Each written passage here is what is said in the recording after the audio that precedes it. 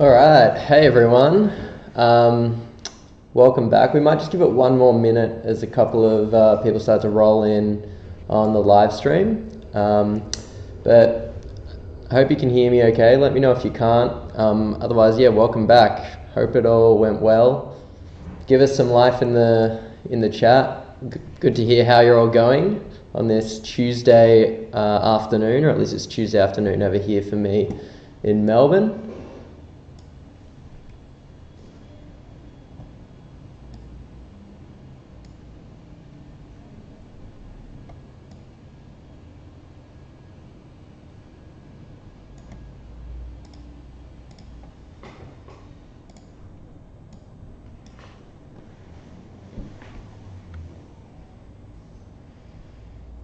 Awesome. So thanks, Brittany.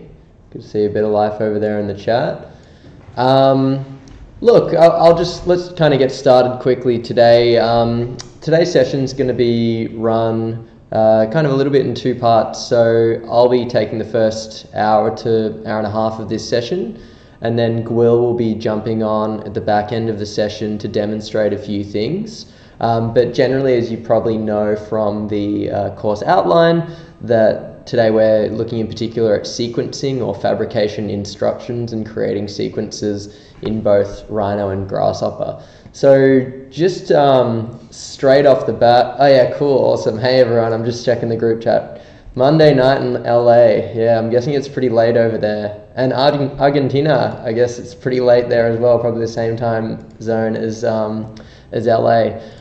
Before we get started, it'd be great if everyone could just jump on and download these two template files that I've uploaded to the community forum. I might just post a quick link in the chat for everyone to go ahead and grab. I think that'll work.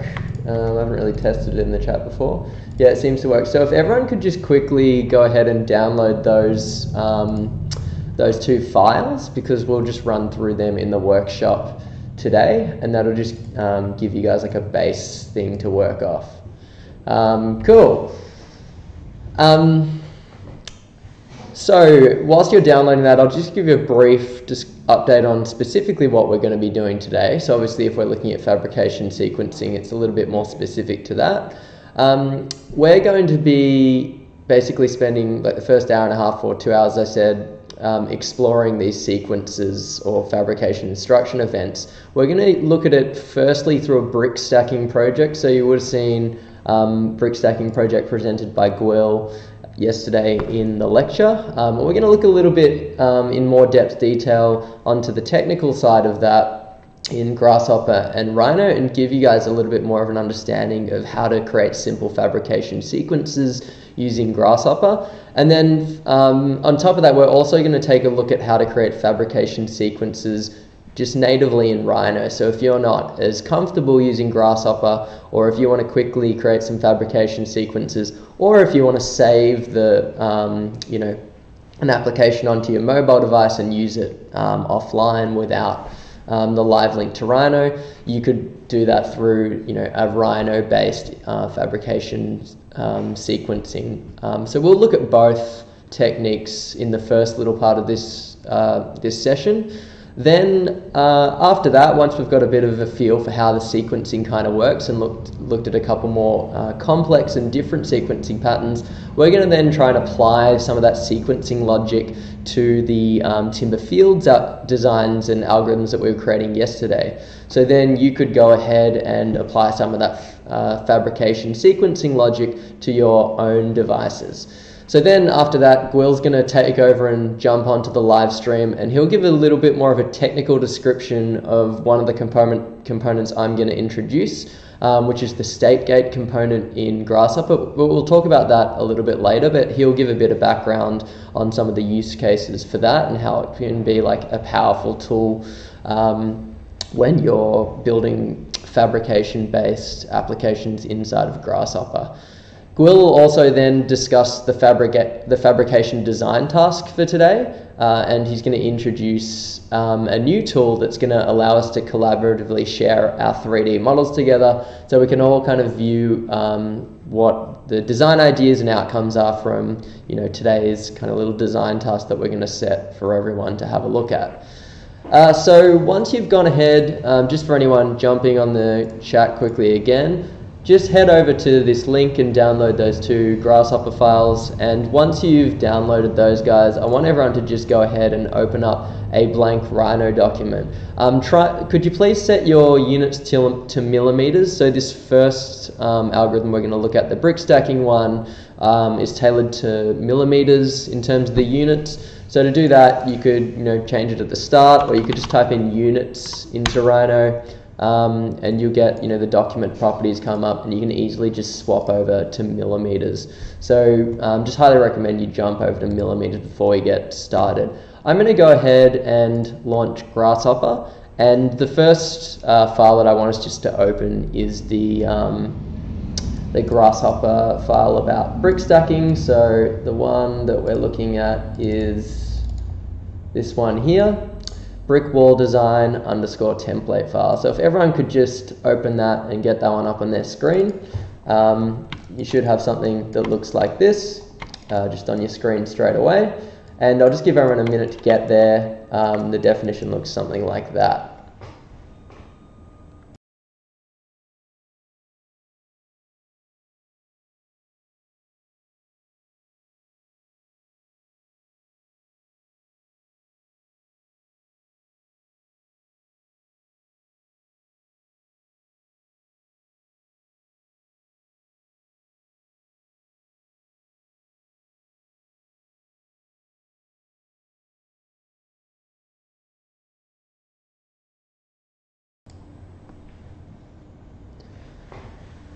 Okay, so hopefully everyone's got that on their screen.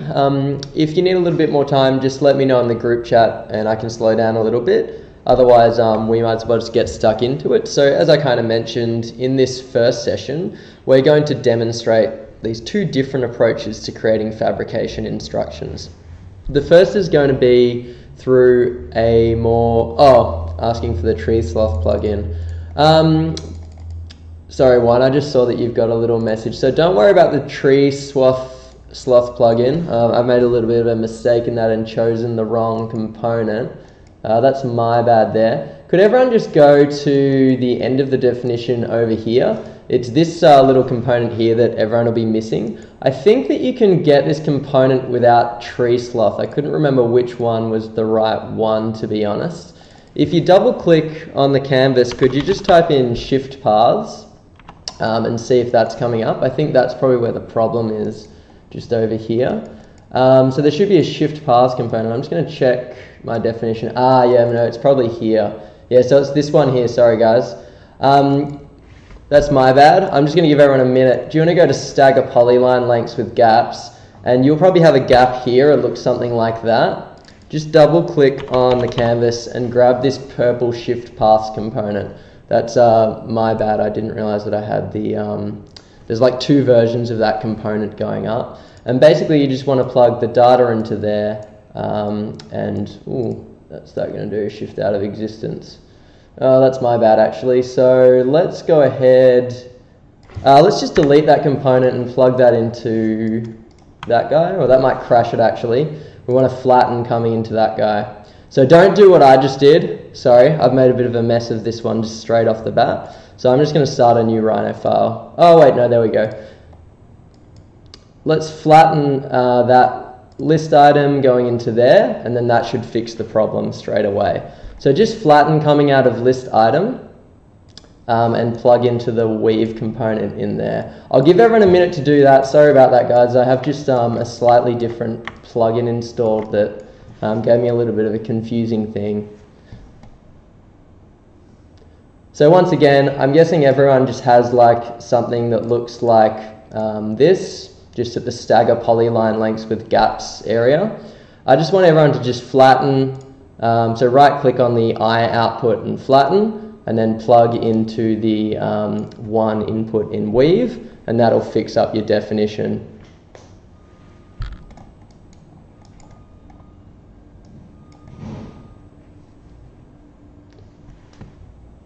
So give me a little bit of life in the group chat if anyone's having a bit of an issue with that. My apologies, I didn't realize I had that plugin installed on this machine.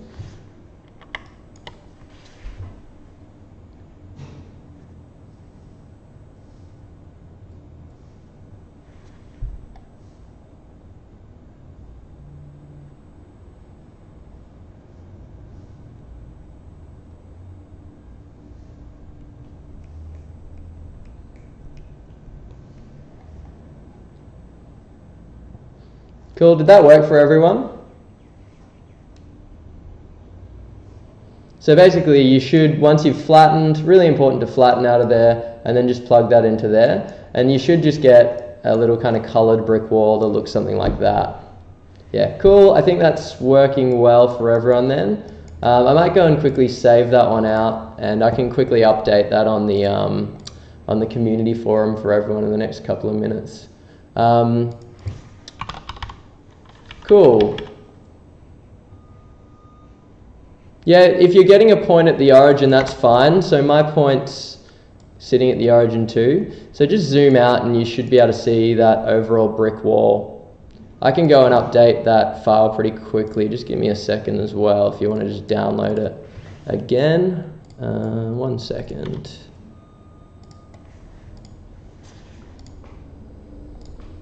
Cool. I've just re-uploaded the file if anyone's having any issues. So you can go on to the fabrication instructions and re-download that one.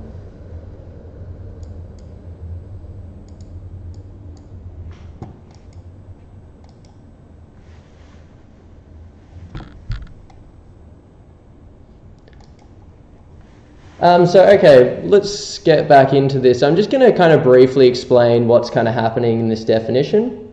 Basically, all that's really occurring here is we're getting just a base surface, and you can model up any surface in Rhino like that, and you could go ahead and plug it in as long as it's a surface. All we're doing in this situation is we're just contouring that surface, so we're creating a bunch of lines. Then over here, basically what we're doing is we're creating a bunch of polylines that are kind of staggered so that you get a staggered kind of brick stacking approach. And basically you essentially end up with like this jagged polyline. Then over here we're basically inserting some gaps in by just kind of shortening each of those polyline lengths like that. Then at the top here we're actually writing a little attractor point rotation thing. So if you've used Grasshopper before, you've probably worked with attractor points, and what that'll do is it'll actually rotate basically the planes that each of these lines are sitting on, so that each of the bricks come out slightly rotated based on their distance to, in this case, an attractor point which currently sits at the origin. So the first thing that we're going to do basically is make this attractor point a interactive attractor point, which is basically going to be a follow-on from what we were doing in yesterday's course. So I'm going to go ahead and I'm just going to create a mesh sphere like we created the other day. So that'll create it at the origin, and we probably want to make it a little bit bigger because we're working in millimeters today, so maybe let's go ahead and make it like 40 millimeters. Just like that.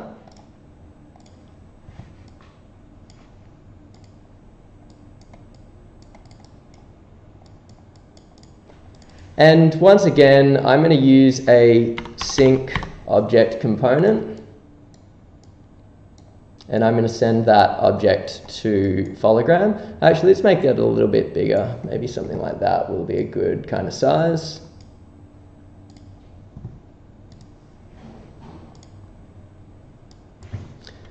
And as we remember from yesterday, we could go and change this to like, you know, a different color. I'm going to make mine a nice blue color.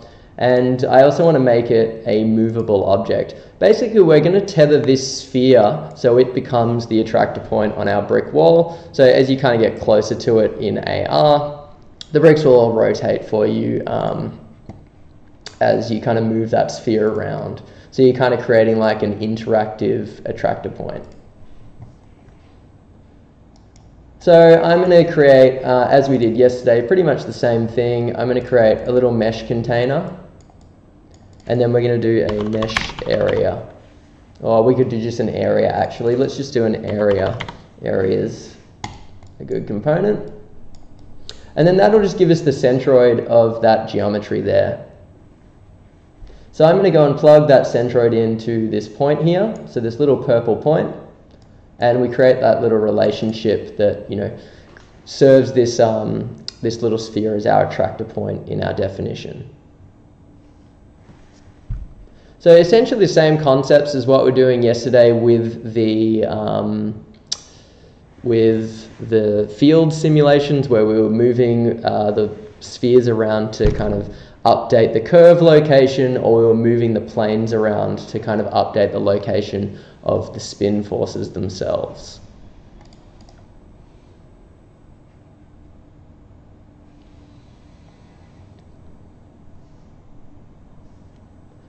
Cool, and once you've done that, just go to the end of the definition where you've got this mesh output, and we're just going to create a sync object component. And I'm going to plug the meshes into the sync object. Basically, these meshes are these colorful bricks that we've got coming out here. And the sync object component is going to go ahead and show them inside of Fologram. So essentially what you could think about with this from potentially like a fabrication perspective is that we've got this brick wall, right? And we have all of these rotating bricks. And you could imagine that as the bricks kind of, you know, rotate, the surface area connecting between each of the bricks is actually a lot smaller than the rotation area. And in the non-rotation area, they're a lot larger. So it's probably a bit easier to view in rendered mode, or maybe not as much actually. So you could almost think as these bricks that are sitting within, you know, this rotation field as being a little bit more tricky to fabricate because they are they have less surface area when they're stacked on top of each other, so they're more prone to maybe collapsing or falling. What you could do is maybe go over to the gradient bar just over here, and we could just swap these colors so that they're a little bit more logical. So we could say, you know, red in terms of like a fabrication perspective is a little bit more tricky, and green is like good, it's really easy to fabricate. So if you want to go ahead and swap those two things as well, and if you haven't already synchronized that geometry up, let me know in the chat if we're all looking okay up to date, and then we can keep pushing on forward.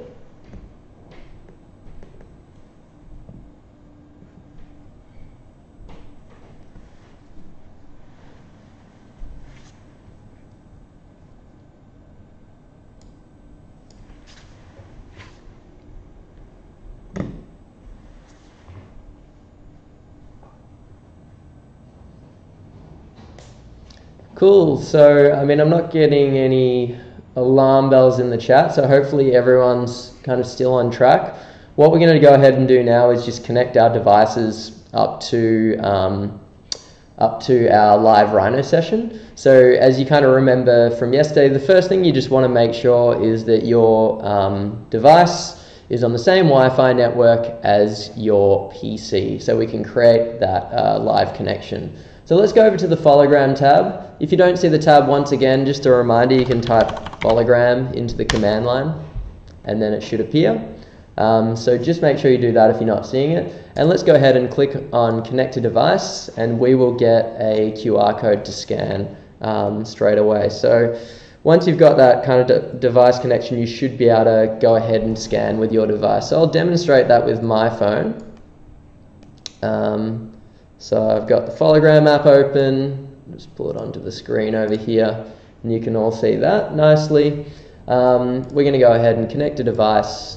So I'm going to go ahead and I'm going to scan. Oops, mine's just frozen for a second. There we go. I'm going to scan the QR code, and straight away I get, you know, this model appearing. So I can go and drop this onto the canvas somewhere. I might just drop it there for now. All my brick walls behind me, as you can kind of see. Just for this little kind of design exercise, perhaps what you could do is you could go into edit mode, which is the option in the bottom right, obviously, and we could maybe just scale it down and then rotate that brick wall around so we can easily see what we're doing to the design as we kind of move it around. So now you see my brick walls sitting there nicely, and I could go ahead and move this sphere, and that'll update the rotation of the bricks, and it'll also give me some visual feedback of those brick colors. So one thing you would have noticed that's a little bit different from yesterday, and I guess with this mesh sphere as well, we were specifying a very specific color inside of the sync object component for the geometry that we're synchronizing. But what Fologram also does is it's able to take mesh vertice colors in and send them in AR as well. So right now I haven't actually specified any kind of color value other than the default in this sync object component. So what Fologram's doing is it's taking all of the vertex colors from these brick geometries and applying them in AR. So you can easily go and move that point around and update the brick wall itself. So I'll give everyone just a minute to get to there. If you have any issues, please let me know in the group chat, and we can keep moving forward if everything is going okay with everyone.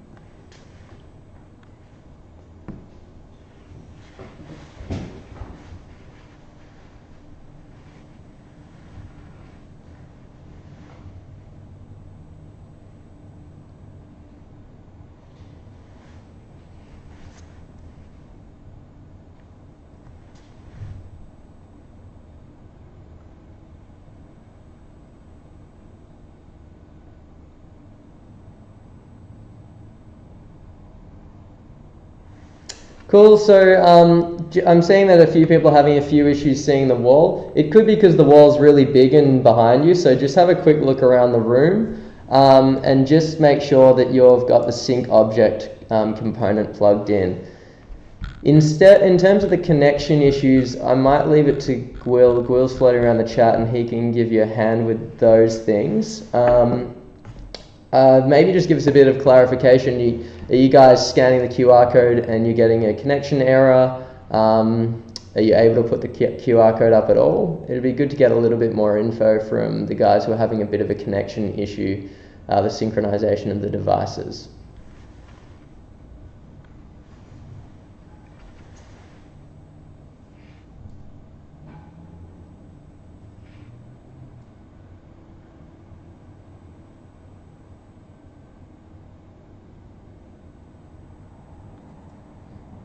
Yep, so I saw some questions about how to move the ball. So if you aren't able to move the ball, just remember that you want to go up to here to sync object and right click and make sure that movable is selected. So if your ball isn't moving, like if I went and unchecked that on my end, you'll notice that I try and move this around.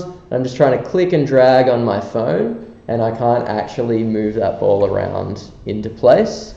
But if I right click on the sync object and I make it movable, you should be able to go ahead and move that ball in space and your wall will update as you're kind of going around like that.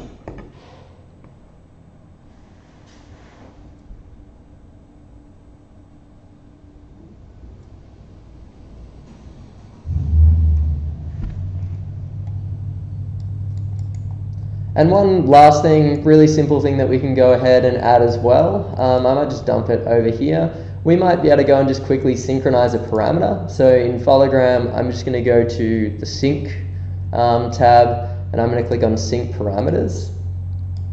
And maybe the parameter that we can sync is just this guy here. It's a number slider that's the value of 25. I might actually right click on that and just rename it as angle. So what this will enable you to do is basically change the angle of the brick rotation that we're seeing in AR.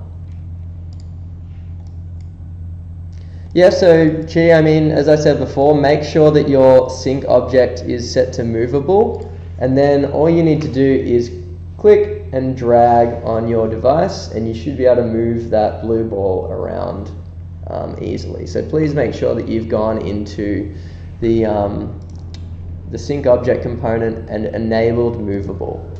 Make sure that your sphere is set. Sorry, I think I just got a little blep in the studio. Make sure that you're not in edit mode. So if you're in edit mode, you'll end up moving the whole model around. So make sure you're out of edit mode and that kind of right hand menu isn't appearing.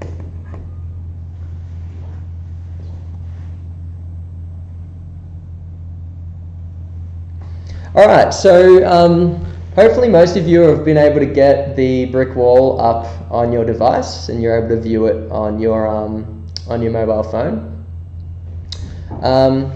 I just saw another one. So Sri, as I mentioned before, just make sure that you put this little mesh component in. Basically there's issues with this area component in Grasshopper. It's kind of poorly written. So just make sure you go sync object mesh geometry. That's probably what you're missing and why you're getting that area properties issue. Alright, so hopefully all of you have the brick wall on your device and you're able to view it easily. So I guess the question now is, what if we wanted to go and build this? If we wanted to go and build this wall, would we just view this and start placing the bricks in our locations? No, we wouldn't. We would obviously want to create some fabrication sequences that will step through each of these brick courses. So we're going to come over to the far right over here, where we've got our sync object coming out over here, and we're going to adapt the algorithm a little bit to step through each course in the brick wall. So if you've used Grasshopper before, you'd know a little bit about data structures. You'd at least know that they kind of exist. What we're going to do is we're going to basically hover over the output of mesh maybe to start with, and you'll see that the mesh output, which contains all of our bricks, is kind of a data structure. And the way the data structure is organized is that each of these kind of layers or contours of bricks are actually on their own data branch. So we don't need to worry too much about that right now. All we want to worry about is in Grasshopper is basically creating a component that's going to enable us to select each branch one by one. So the component that we're going to look for is just called the tree branch component. So it looks a little bit like that. So just let me know if everyone's able to see that tree branch component. I don't want another issue like the one I had before with the path shift. So could someone just tell me in the chat that they can find the tree branch component easily, and then we can go from there.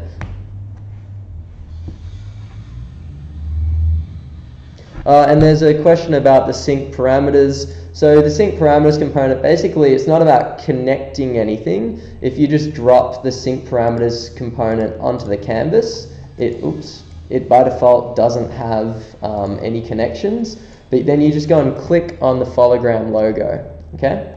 Cool, looks like everyone has that tree branch component, which is good to see. Oh, and I should mention that obviously that parameter is now synced on our device, so you could go and like adjust the angle. So I could make it a much larger angle and that'll update on my brick wall. I can make it a smaller angle and that'll update as well. And you can kind of see that live update as you're going. So you don't want that angle to be too big. If the angle's too big, you won't be able to fabricate it. Okay, so what we can do with the tree branch component is we can just plug this mesh input into there.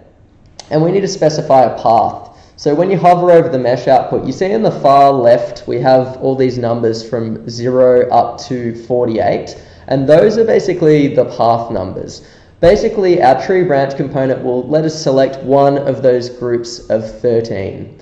So I'm going to go ahead and create a number slider that's just maybe a value of 20.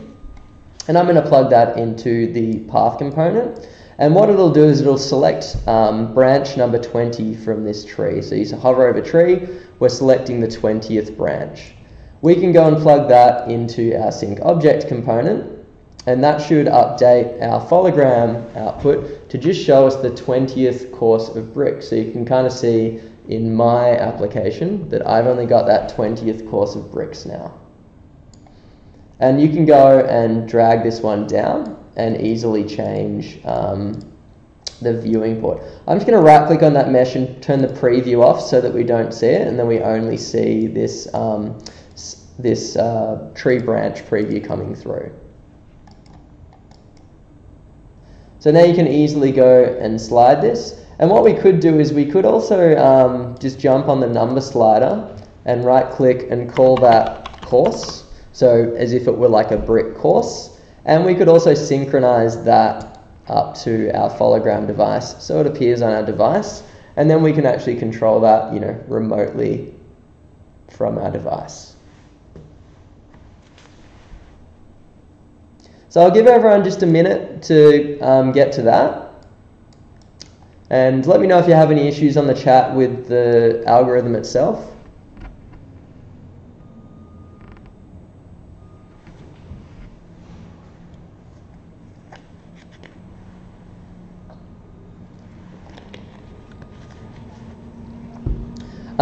James, I'm seeing that you're having issues connecting. Have one quick solution that you could just quickly try is maybe just closing the Fologram app on your phone, like hard closing it and then reopening it, and maybe same with the Rhino file, and just see if that maybe solves your issues. Just maybe a hard reset would. I'm not sure if it will, but maybe that's an approach you could just quickly try as well.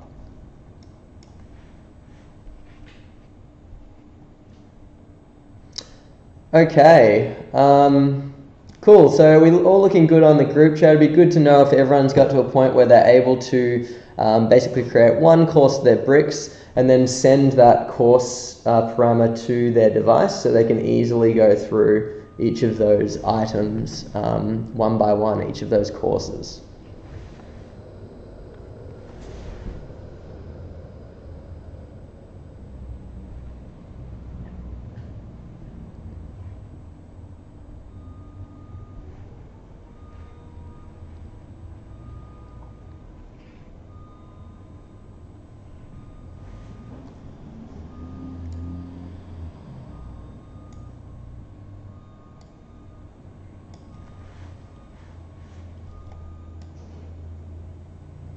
Okay, I'm not getting lots of responses in the group chat, so I'll just assume everyone was able to do that without too many issues. Let me know if you had a problem in the chat, of course, and we can try and resolve that. So if you've got there, congratulations, you've made your first kind of fabrication sequence. Obviously, now we're kind of getting to a point where you could start controlling, which bricks you're laying. So once you've laid one course, you could easily then just step up one and move to the next course just directly from your application. But one thing that we kind of found when we were running our own brick projects in Fologram is that fabricating, especially with the HoloLens, is quite difficult to get accurate if you're just seeing the shaded version of the bricks. So if you're just seeing shaded inputs of the bricks like we've got in our mobile application right now, it's actually quite tricky to get the accuracy right because the depth perception and the alignment is a little bit tricky, generally speaking. So we actually kind of came up with a few different approaches. We did a few different tests as to the best approach of showing these bricks. And as you can kind of see in this image, we basically came to an approach where we would just show the top outline of a brick as a preview, and then we would show the next course below it as a shaded preview, just so you could kind of know which course you are up to. Basically then the bricklayer is able to grab his brick, place it into the current course and align it perfectly to those top edges, because we found the bottom edges and the bottom kind of shaded view of the brick to actually be a little bit too much information to show. So sometimes when you're fabricating in AR, it's important to understand how much information you actually need to show. So in this case, for the bricks, it's actually better to show less information than to show more information. So rather than showing a fully shaded brick, what we might do instead is just discuss how we might show just the top outline. So what we've got in our tree branch is a bunch of meshes. I'm going to use a component called face boundaries.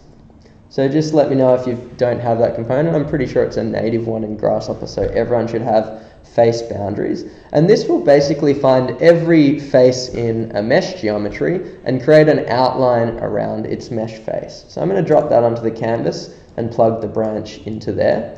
And that'll essentially give us a wireframe of these bricks themselves, just like that.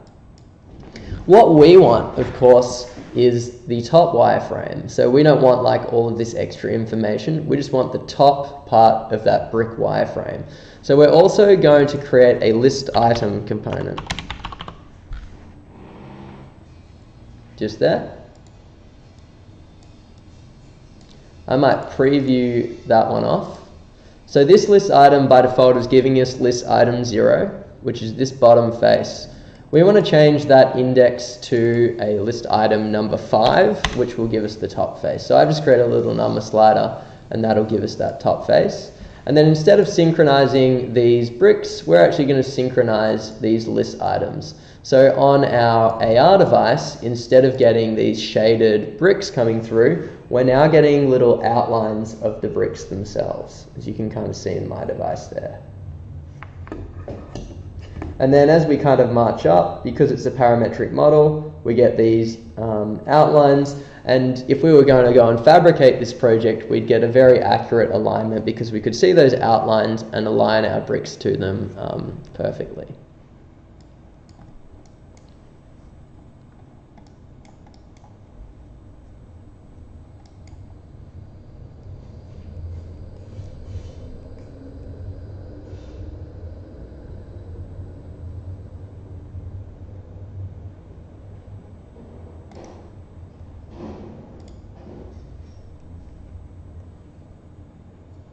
Cool, so hopefully everyone got there okay. One last thing that we're going to add to this little part of the definition is, you would have seen in this image, and I talked about it very briefly, is that we just do have the previous course's shaded outline, just to give clarification as to where you're up to in your course, and you can just double check that you're up to the right one. We're going to quickly learn how to do that as well. So we're going to basically create a shaded, we're going to move this shaded preview down one. So what I might do is I might actually preview that tree branch off, and we're going to create a second tree branch component. Oops. And I'm going to get the meshes coming out of that again.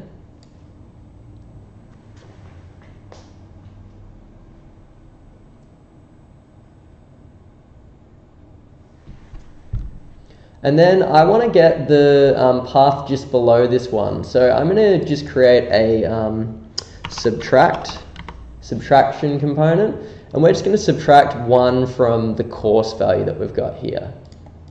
So I'm going to grab this course value, and we're just going to right click on the B, set a data item, and say 1. Or maybe what I could do is I could create a panel so it's a little bit more obvious. We're just subtracting 1 from that course, and that's previewing it in Grasshopper. So then we just want to go ahead and synchronize that to our Fologram device, like that. So now in our device, as we move up and down the course, we're getting both previews of that brick wall.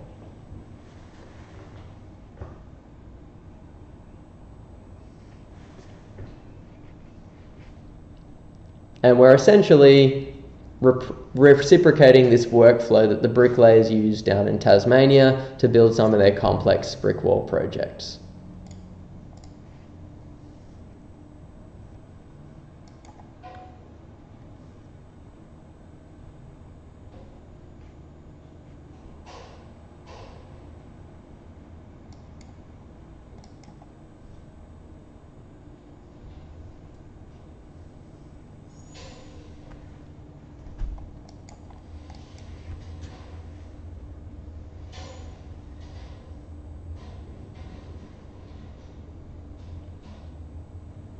Definitely. So, Brittany, I'm seeing your comments on the chat. I've actually seen a couple of projects before done with like different depths of mortar. So if you actually had that built into your grasshopper model, you could use AR to get the mortar to a certain height and then place the bricks on top of that as well.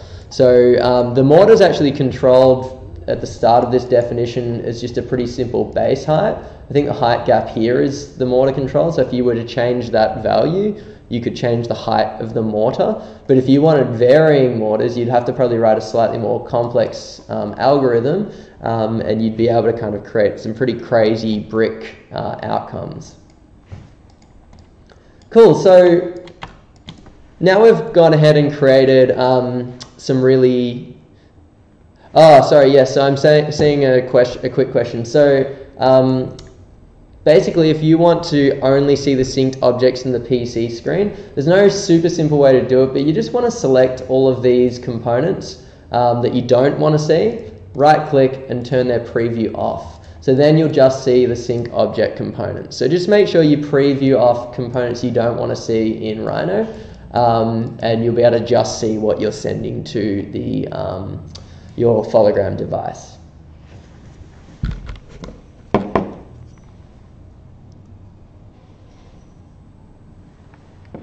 Cool. So one other thing that we might want to do with this sequencing task, because right now, whilst we kind of know which course we're up to because of the parameters, if we had the parameters closed, it's a bit arbitrary as to know like which course you're currently up to. So we could use Fologram's text tag synchronization to basically send some text to our AR device as well. So you can find this synchronized text tag component just here under sync, and it's called sync text tag. So I'm going to go ahead and drop that one onto the canvas there. So once again, sync text tag.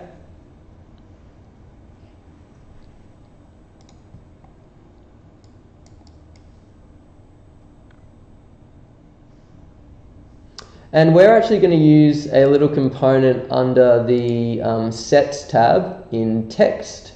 There's a component called concatenate, and this is going to enable us to join two pieces of text together. So we're basically going to edit our text as to what we want to see. So I'm going to grab that concatenate component just there.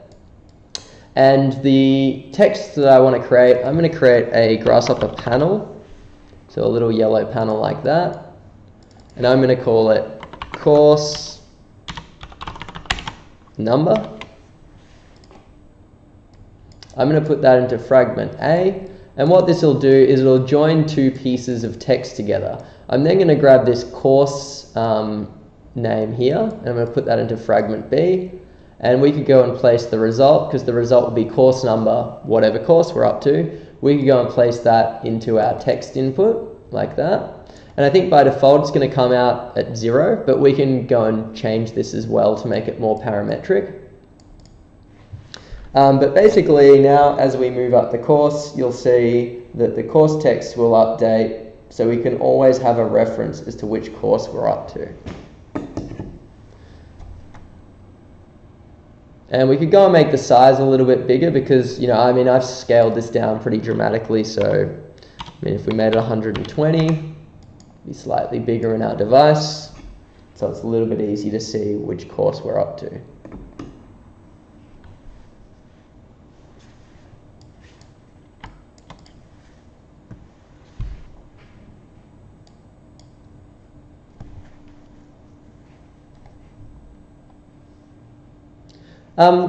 So if everyone's got there okay, let me know in the chat. If you're having issues specifically to do with the grasshopper, or if you want me to repeat something, let me know in the chat as well, and I can go back over something if you want another concept explained.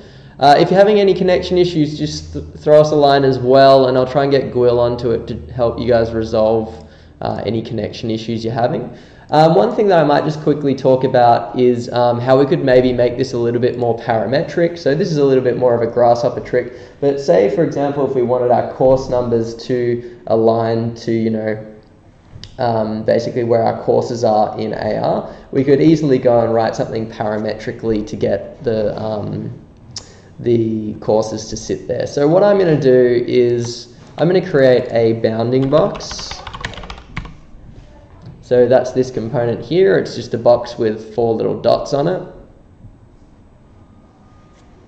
And I'm going to drop that onto the canvas. And I'm going to grab the content coming out of this tree branch up here and just drop that into content like that. And in Grasshopper, it's going to go and create all these, it's going to go and create all these little boxes over here, which isn't really what we're after specifically. What you want to do with bounding box is just right click on it and go to union box just for now. So someone says they've got some pretty thick lines. I'm guessing you mean the lines to do with the fabrication sequencing. I'll just preview that guy off. Which would be these guys. You can change the curve radius if that perhaps helps you out. So I'd highly recommend you try and do that before you try anything else. So just try and change that curve radius quickly. So once you've got your bounding box, basically what we're going to do is a bit dumb, but it's an easy way for us to create a parametric kind of relationship to place this text. We're going to try and get this vertex, which sits at the edge of this box, and relocate this course number 6 text just there. So I'm going to go ahead and deconstruct the brep, and it's basically this little cylinder that looks like it's on fire. So if you want to go and grab that component, just deconstruct that brep.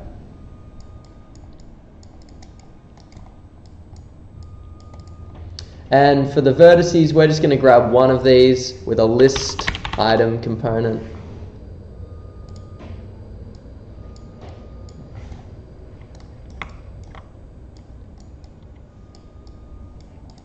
And it's going to be item number 7, I think. So I'm just going to create a slider that says 7. And we're going to drop that into the point location. So now our course number 6 is going to align with our AR model. So once again, as I'm moving up, that course number 6, course number 8, course number 9 just appears nicely next to my bricks themselves. So you can start to create little kind of parametric relationships that convey the instructions that you're trying to tell, say, a fabricator or a bricklayer easily through Fologram. I might select these guys and just group them quickly, and I'll just give that a quick label. I'll call it add text tag, just so we don't get too confused by the spaghetti mess. I'm going to select these objects as well. You'll see them selected green, and just preview them off so we kind of see what's going on in Rhino that corresponds to our device as well.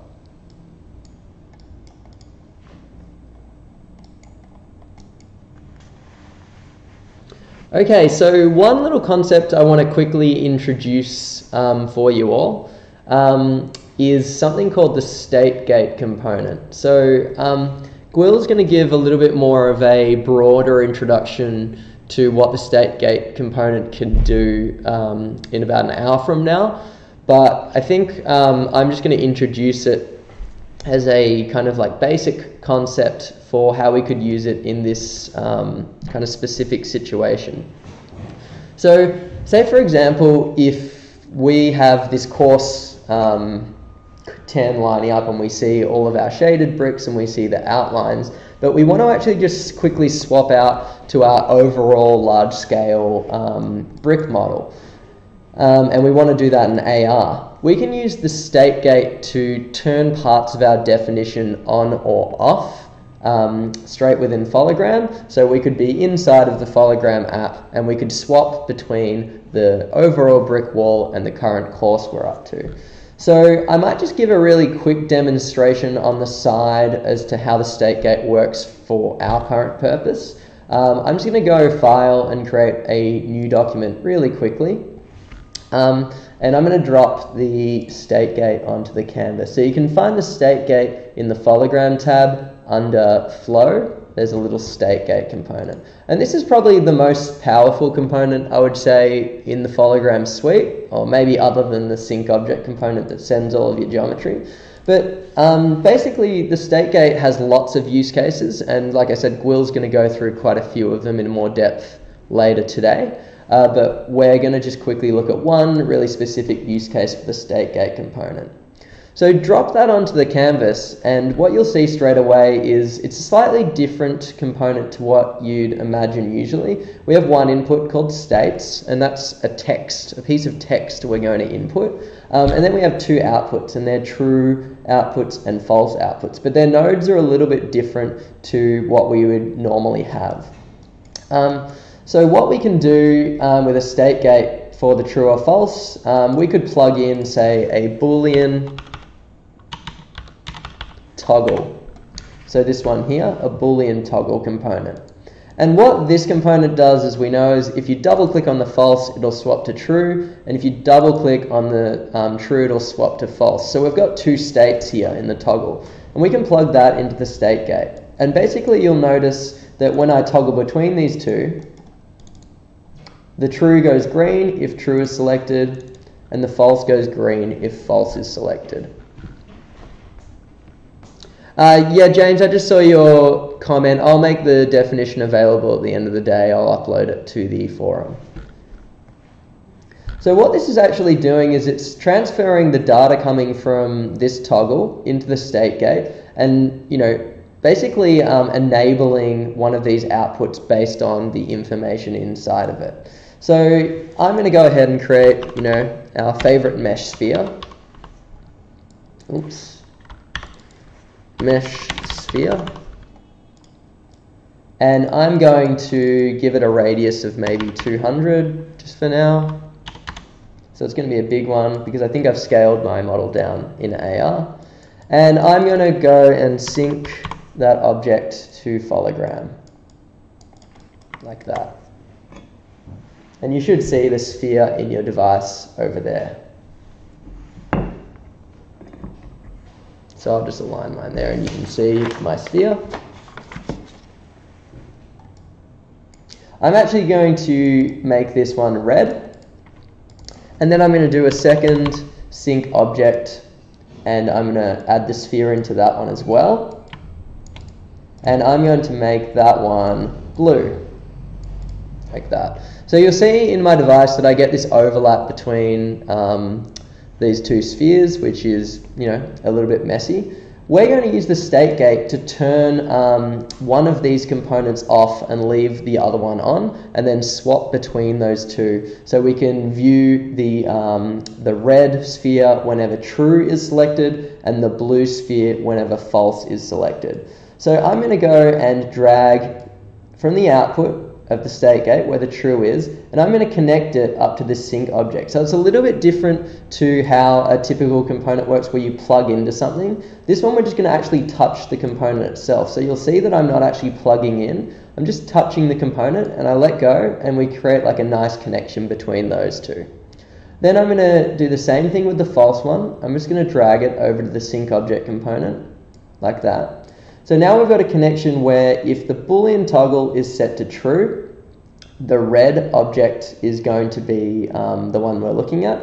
And if the Boolean toggle is set to false, the blue object is going to be the one we're looking at. So if I toggle this button, basically what's happening is it's disabling this red component when true is not selected. And then if I swap back to true, it'll enable that component and disable everything else that's selected. So what the state gate's doing here is anything that is green coming out based on the current state, it's going to enable if it's touching that, and anything else is going to be disabled if it's touching that. So now we can easily swap between those two states.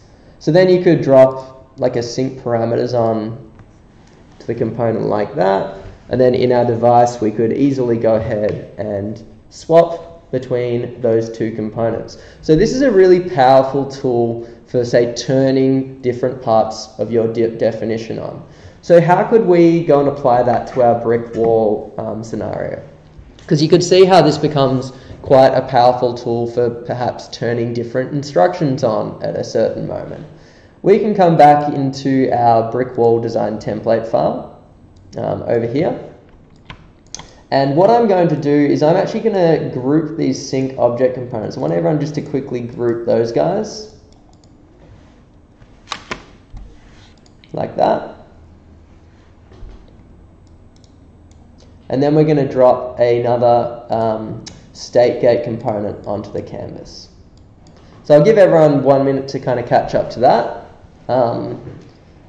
So just group these sync object components and then drop a state gate onto the canvas.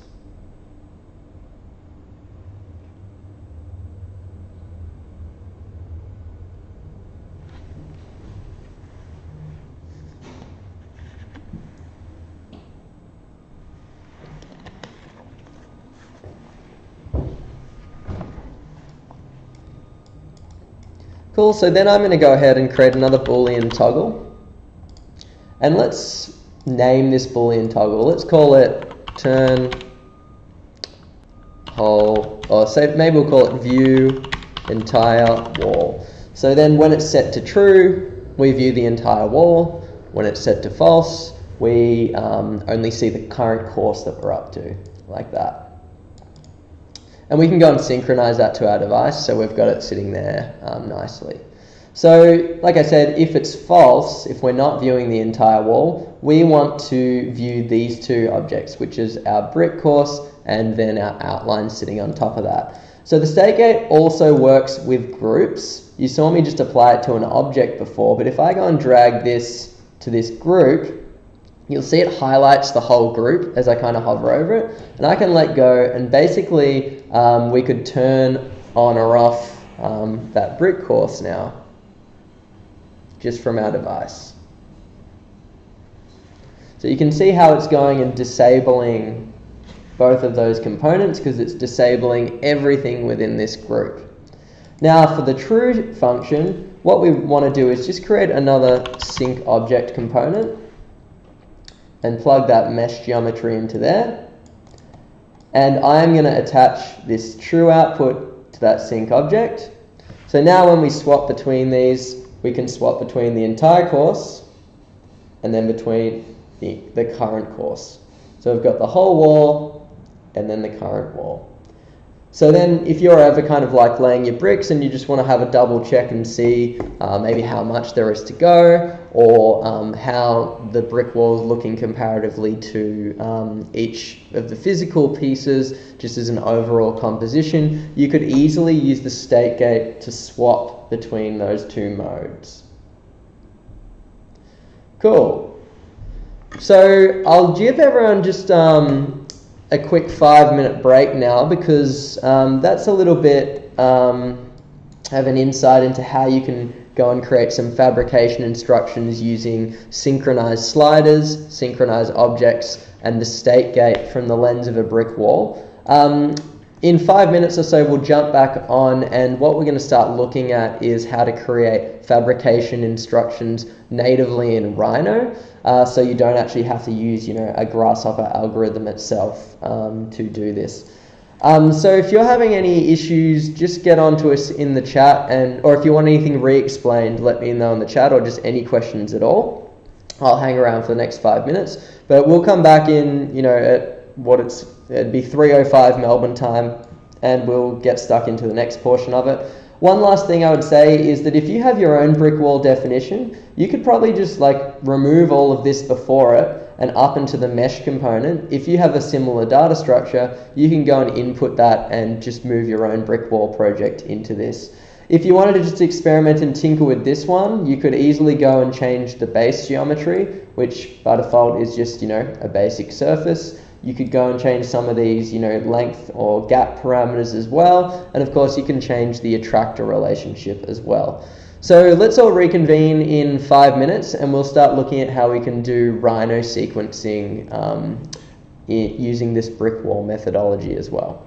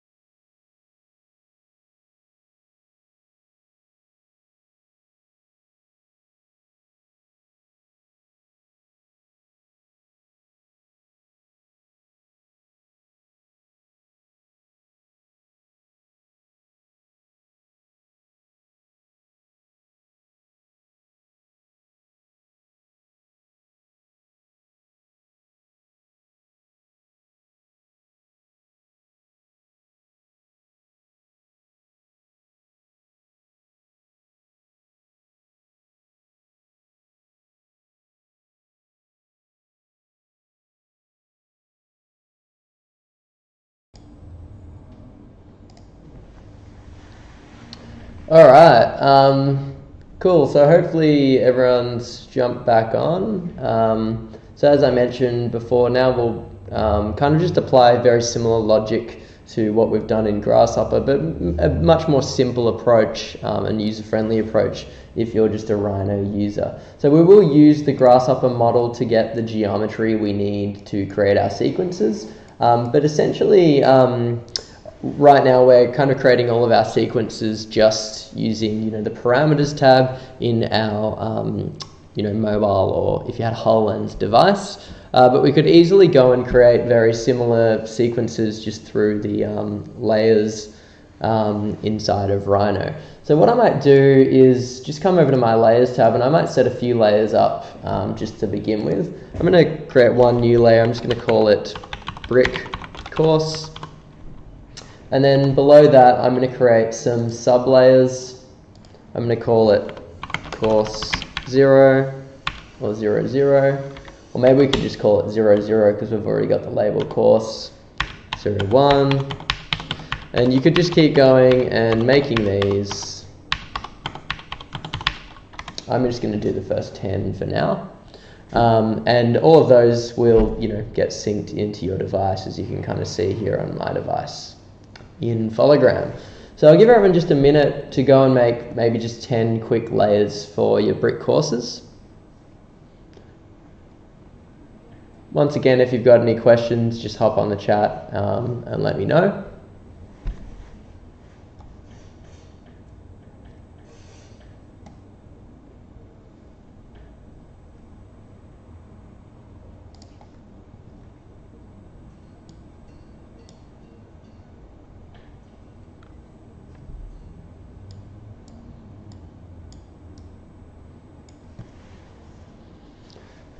Cool, so hopefully you've gone and made those courses. I'm just going to change my current layer to 0, and all we want to do essentially is make sure that we're on course 0, and we're going to go and bake this geometry out. So obviously on the first course we don't have a lower level shaded brick, so we're just going to be baking out the curve geometry. So I can right click on that and go bake, and you can just select the layer you want to bake to, and those curves will be baked straight away onto the course 0 layer. Then we could go into course 1, so I could move up a course, go through and bake both of the curve geometry. So right clicking on that Fologram logo on the sync object, clicking bake onto course 1, and then the same with the shaded bricks, bake onto course 1,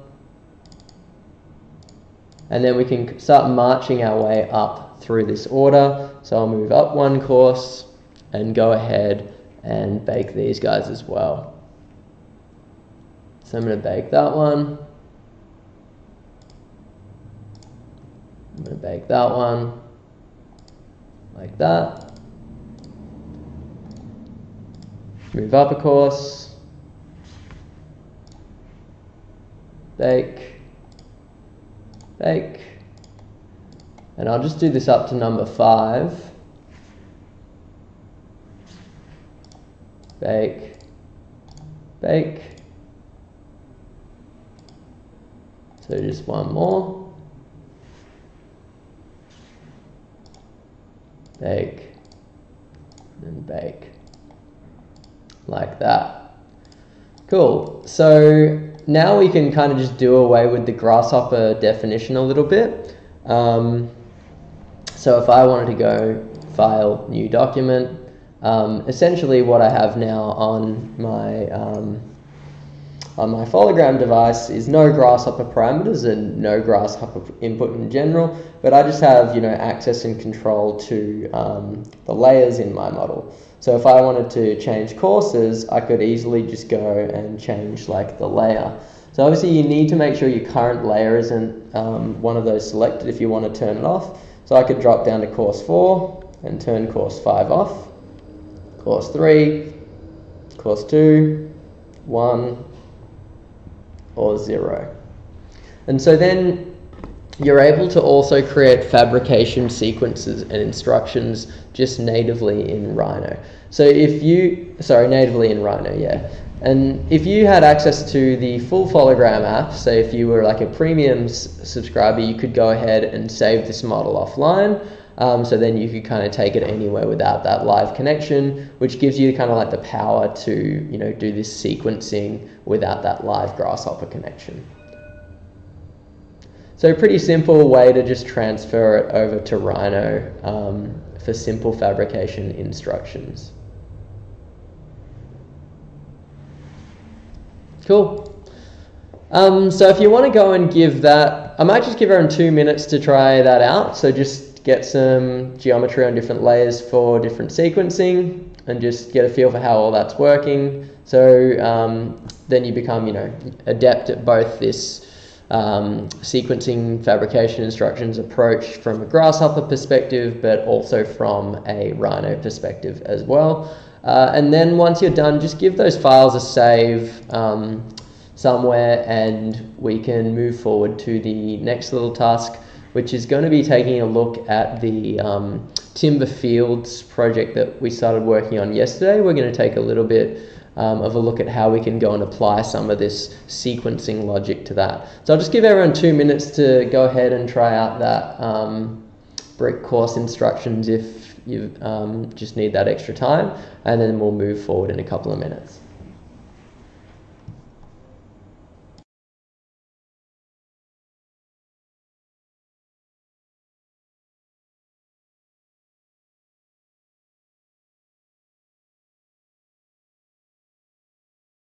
The other thing I'll do is I'll just get my Grasshopper file up, just in case everyone wants to have a closer look at that one on the screen.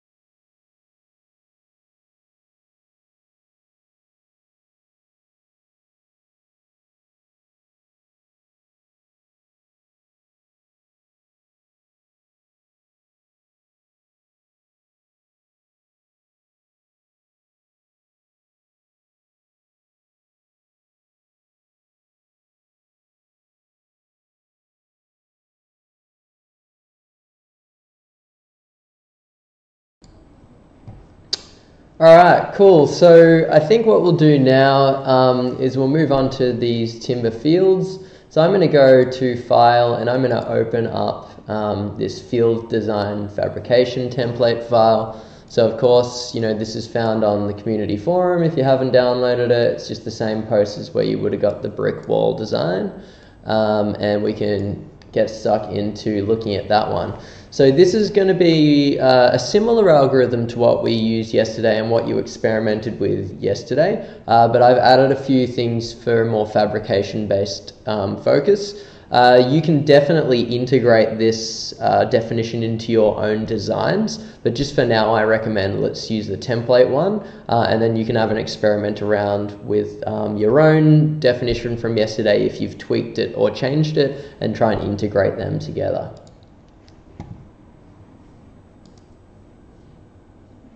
Cool, so you'll notice straight away that my my phone's kind of changed and the geometry's kind of disappeared. I think I should have some fields. Oh no, yes, I know there's one other thing that we need to do quite quickly. So one thing that I should just remind everyone of what we were doing yesterday is that we had the units set to meters, because Grasshopper's fields components are a little bit weird when you try and do millimeters, and their settings are easy to tweak for meters. So if you just want to jump into units, sorry, I'll just redo that. So type in units in the command line, and just swap this units over to meters, or conversely you could just go File, New, and just go to Large Objects, Meters, like that, and we'll have a new little file with our grasshopper parameters. So one other thing, I think my scale is quite small, so I want to get that to 1 to, let's see if I can see my fields somewhere. Maybe they're not being synced right now. There they are. I might just make it a little bit smaller. Let's go 1 to 5 for mine. And then you can clearly see the field aggregation just there in the distance, like that. So you can have it whatever scale you want. I'm just putting it at 1 to 5 so it's easy to see on my screen.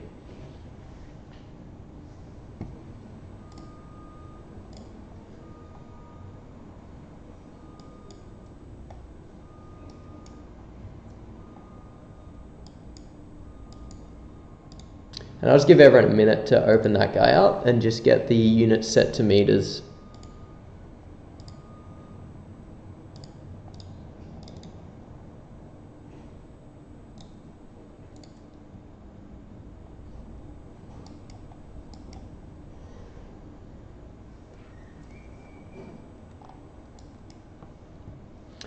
Cool, so I'll talk through the changes I've made to this definition just really quickly. So yesterday we created these kind of mesh sphere control points like this that we were easily able to kind of move around on a curve and update the field aggregation. We also added control over these planes, and they all fed into, basically they kind of populate some points on a mesh pipe and then spawn a field simulation that creates these kind of swirls that move around the spin forces that we've created inside of the algorithm. Then those field lines basically spit out and create these kind of timber lofts. So I've got a little bit of a timber strip algorithm that's taking the cross product of each curve's control point and creating a lofted geometry which results in these strips. And then of course we added a sync object component to apply the timber material on top of that. And then perhaps you've gone and experimented and tweaked this algorithm further to create your own design. So I saw a few kind of interesting ones on Instagram last night when people were posting them. People were posting some interesting ones where they were aligning it to their room, which was good to see, because it's always good to try and use these as a contextual thing. It's kind of like what we were talking about at the end of yesterday. It would be good to try and design this field so it contextually fits within your space or your room. So what I've just added in today essentially for our fabrication sequencing is a little part of a definition that will go and reorient some of our timber strips so that they're kind of lying flat on on the XY plane, and that they have little timber preview chocks, or basically adaptable formwork that sit and kind of enable the bending process. So as you would have seen in the presentation that Gwil gave yesterday, in the Tallinn Steampunk project, the way that we were able to bend these chocks over the timber strips, or the way that we were able to bend these timber strips over the chocks is that we'd create these adaptable formwork and place them using the HoloLens, and then go and bend these timber shapes over that adaptable formwork. So essentially what I've just kind of added into the definition is a little algorithm that takes, one of these strips somewhere in this aggregation and orients it flat onto the XY plane, just in the middle of the definition. Then I've created a little bit of an algorithm that just creates little planes at each kind of division, over 10 divisions along the strip. And then along those strips at each of those planes, we're basically extruding out to the XY plane to create these little chop previews that you see in the definition.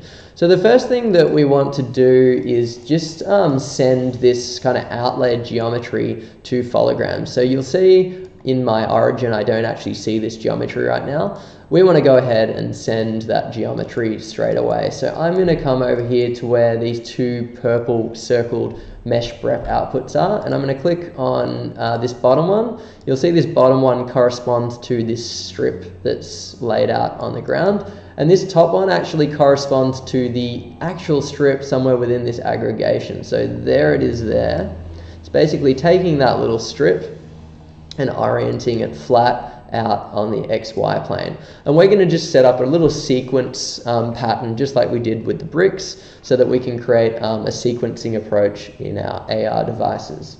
So I'm going to create a sync object component just here, and I'm going to send that strip to my device. So you'll see in my device I'll get that strip appearing like that. And as we did yesterday, we could right click on the Fologram logo and go select texture, and we could go straight to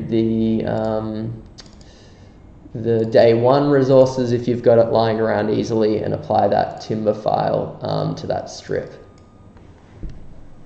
So then that should update nicely like that on our device. So then the other thing I'm going to do is just create a little sync object component for this guy.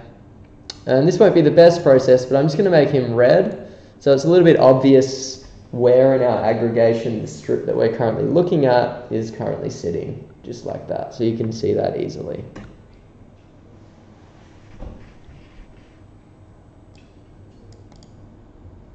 Cool.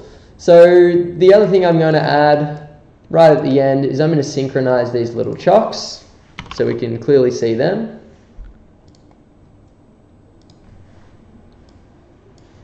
And I'm going to plug those guys into there, like that.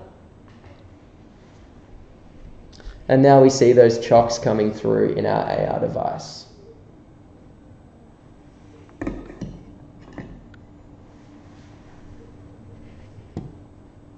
So pretty simple stuff straight away. We're just sending some simple synced objects to our device. So once again, those are these chocks from cap holes at the end of the definition.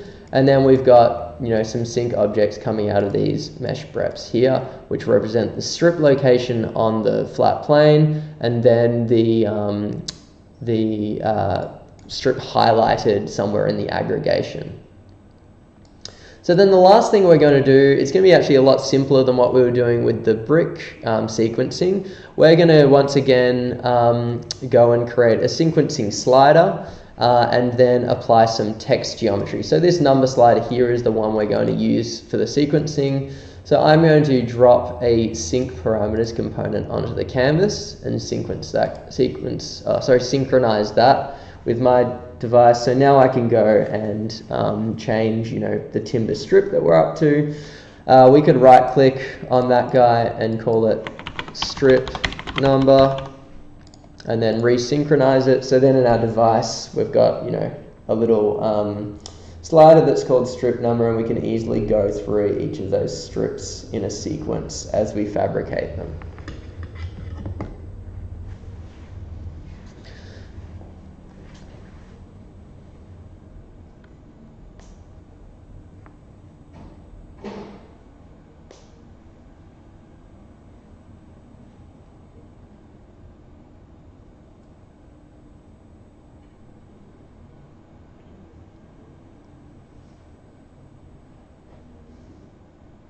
So James, it sounds like you might just be having a scale problem. I just check in the edit menu what scale your kind of whole model is at. So just go and double check that guy to get the scale right. And also double check that you're using meters as your units inside of Rhino.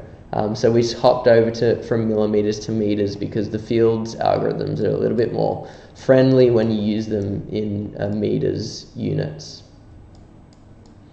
So now the last thing we're going to do is we're simply going to outlay some text geometry to make our sequencing a little bit more obvious. So exactly what we've done before, we're going to come up to the Sets tab, and I'm going to go to Text and get Concatenate and drop that onto the canvas. I'm going to create a little panel, and I'm going to call this part number, like that. And I'm going to plug that into fragment A, and of course the thing we want to join it to, because this is going to enable us to join two pieces of text together, is that fragment B, and we're going to get part number 0. So then we basically just want to go back to the Fologram tab, and we want to grab a sync text tag component, and I'm going to plug the text into there like that. And we could potentially make it slightly bigger, because we're in meters, the size is coming at 0.05. So maybe I'll make it 0.15. So then we can clearly see which part we're up to in that sequence when we're just visualizing it in AR. So now I can step through those parts really easily. So once you've kind of got that relationship working, I highly recommend you go and visualize this at a 1-to-1 scale, so you can get a feel for some of the sizes of your strips in your model. So I'm just scaling mine up to 1-to-1, and I might reset it so it sits on the ground.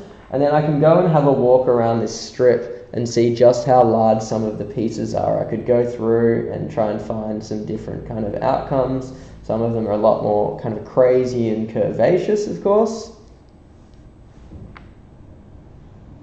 So that one's got some pretty intense curves going on. And just go and walk around, create a video, get a feel for how big these kind of parts are in this sequencing.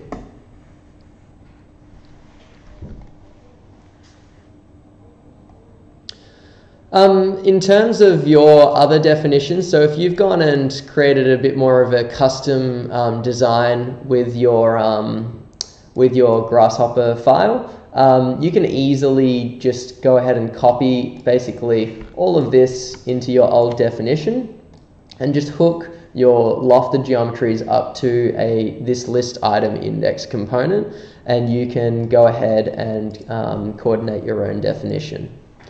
Yeah, I can repeat how you scale to 1-to-1. So just go to the edit menu and you can pinch in and out, and you can kind of see just under my edit menu there's a little scale that says 1-to-1, and you can slowly just change those settings like that until you get to 1-to-1. Another way to do it, just maybe is a little new way, so if everyone wants to watch this, if you go to the Fologram tab in Rhino, you can easily just change this number here, which is relative to the scale as well, and just change that to a 1 and go apply scale, and you'll see in my device that updates the scale as well. So that's another way you could update the scale. Yeah, so just a question, if you want to record something, just the middle button at the bottom in the user interface, hold that guy down until it vibrates, and then you will be able to record whatever you're seeing in your device like that. So you'll be able to record a video, and then just tap it once to stop the recording, and that'll save the video to your settings, to your mobile device.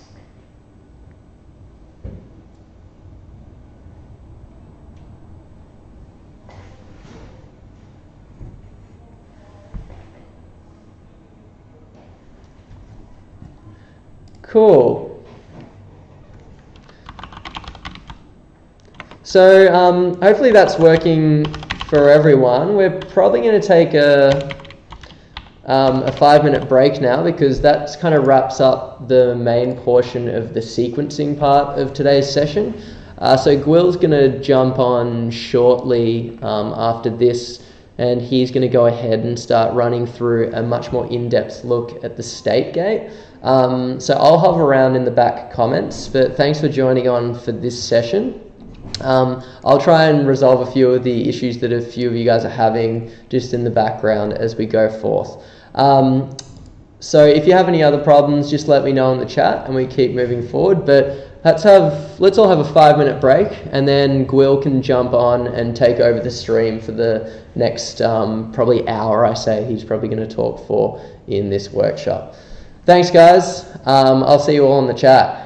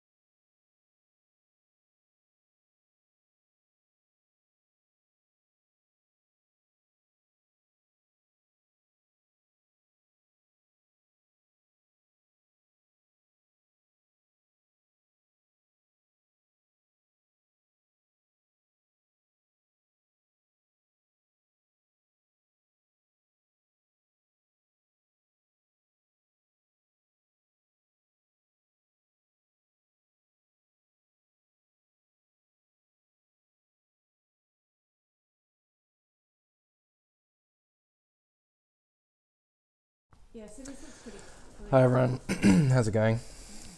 Just give me 5 minutes and we'll get started.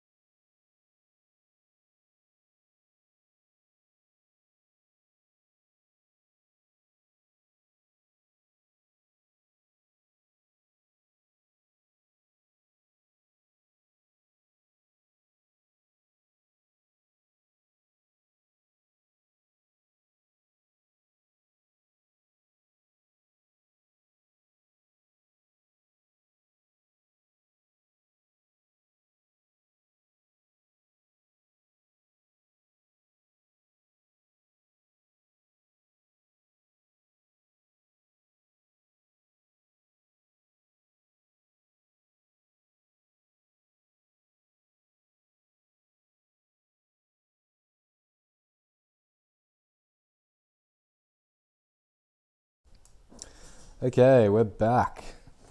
Um, Quick switch over.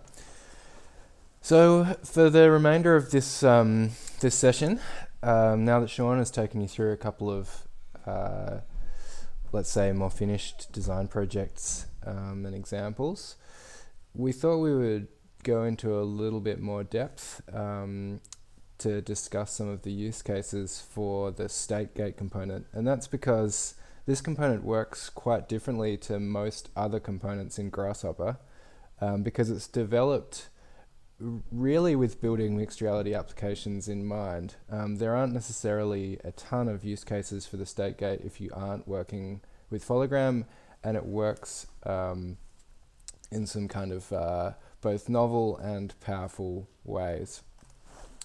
So there's a few things that I wanted to talk about really. One is I wanted to discuss pretty much the 4 different ways that you can use the state gate to control data flow in your Grasshopper definition.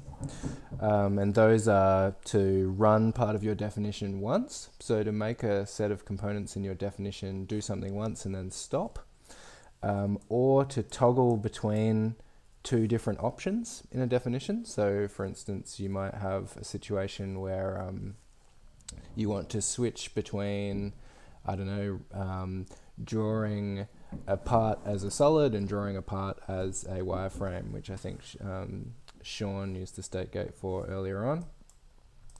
Or maybe you want to start building an application which actually has a pretty sophisticated user interface to it. So maybe with Fologram you want to make something which lets you model in mixed reality in kind of a similar way to how you might model in Rhino. Maybe you want to be able to draw curves on your mobile phone and then edit the control points of those curves and then select curves and then loft a surface through those curves and then edit the control points of that surface and then change the materials and then bake it. That's actually possible to build with Fologram by building essentially a little mini definition that does each one of those things and then switching between them as you need them using the state gate. And then the last fairly frequent use of the state gate as you become more experienced working with Fologram is in using the state gate to do things based off of like when particular events get detected from your mobile phone or from the HoloLens.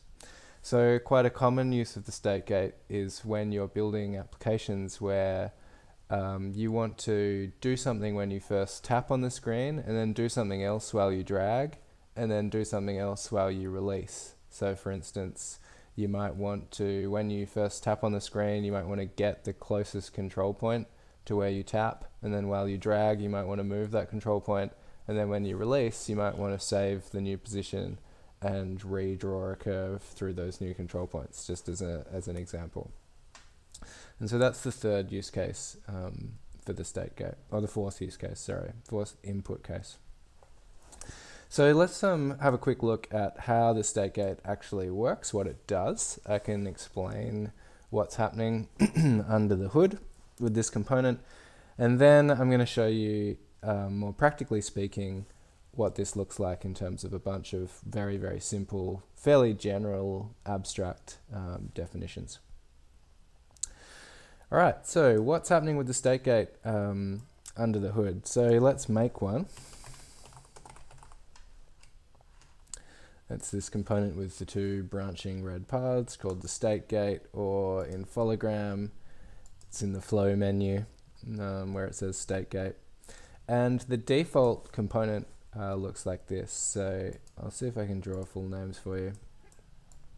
So it has an input which is a set of states, and these states are just text. You can tell that they're text based off of the little A icon of the parameter type on that input.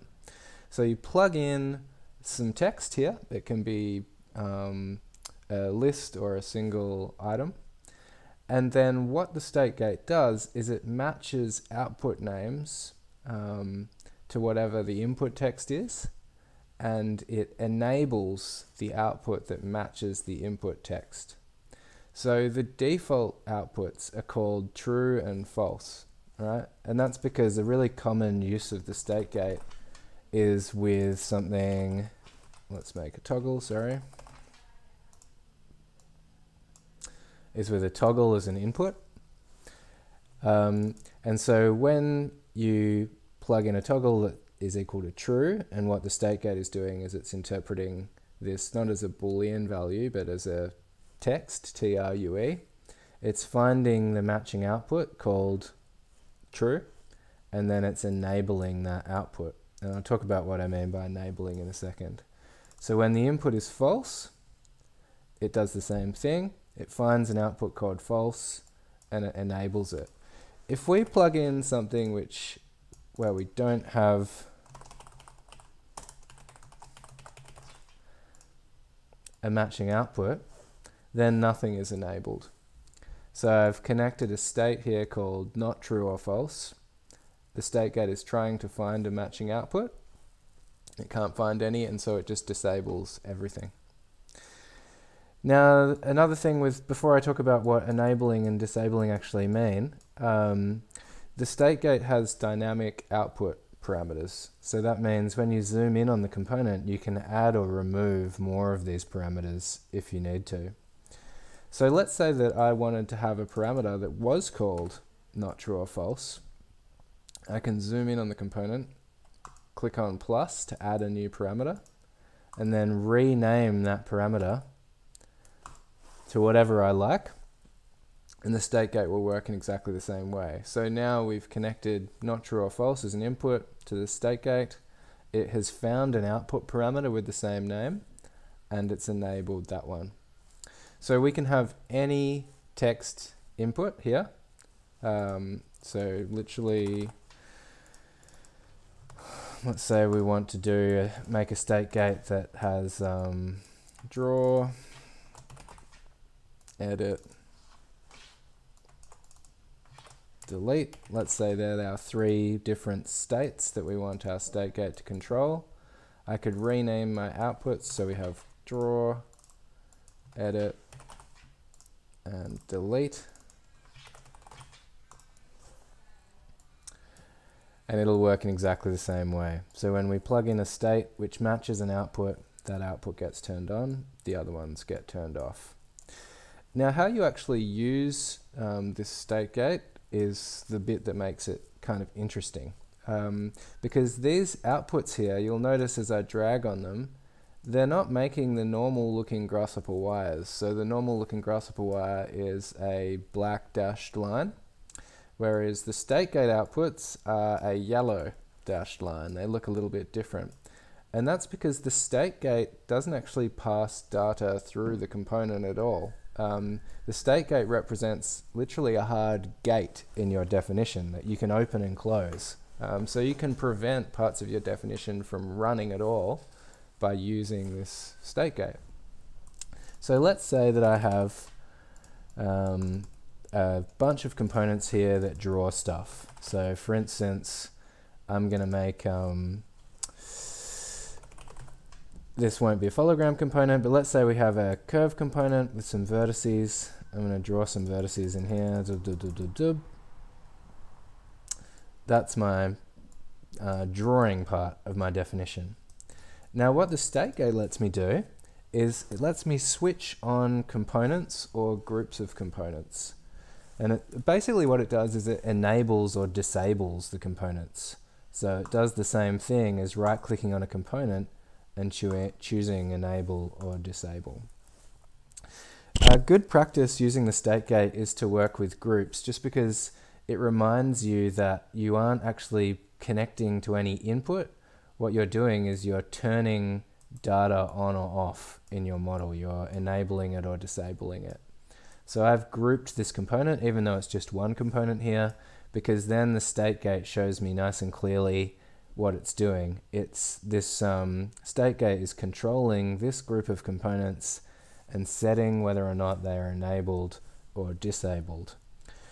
So you can probably start to see what's happening here. So when we plug in a state that matches our output, so for instance draw, these components get enabled, the other ones don't. So I'm just going to make some dummy components for the other ones. This is my edit component, for instance.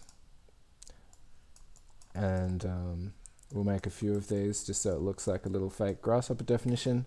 We'll group those. That can be my edit group. And then this can be my delete group.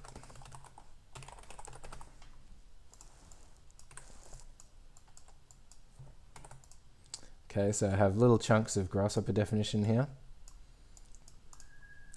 And let's see what happens. So when I input edit, my edit components get turned on, and all of the other components get turned off by the state gate. So this component is no longer doing anything, these components are no longer doing anything, only my edit components are running.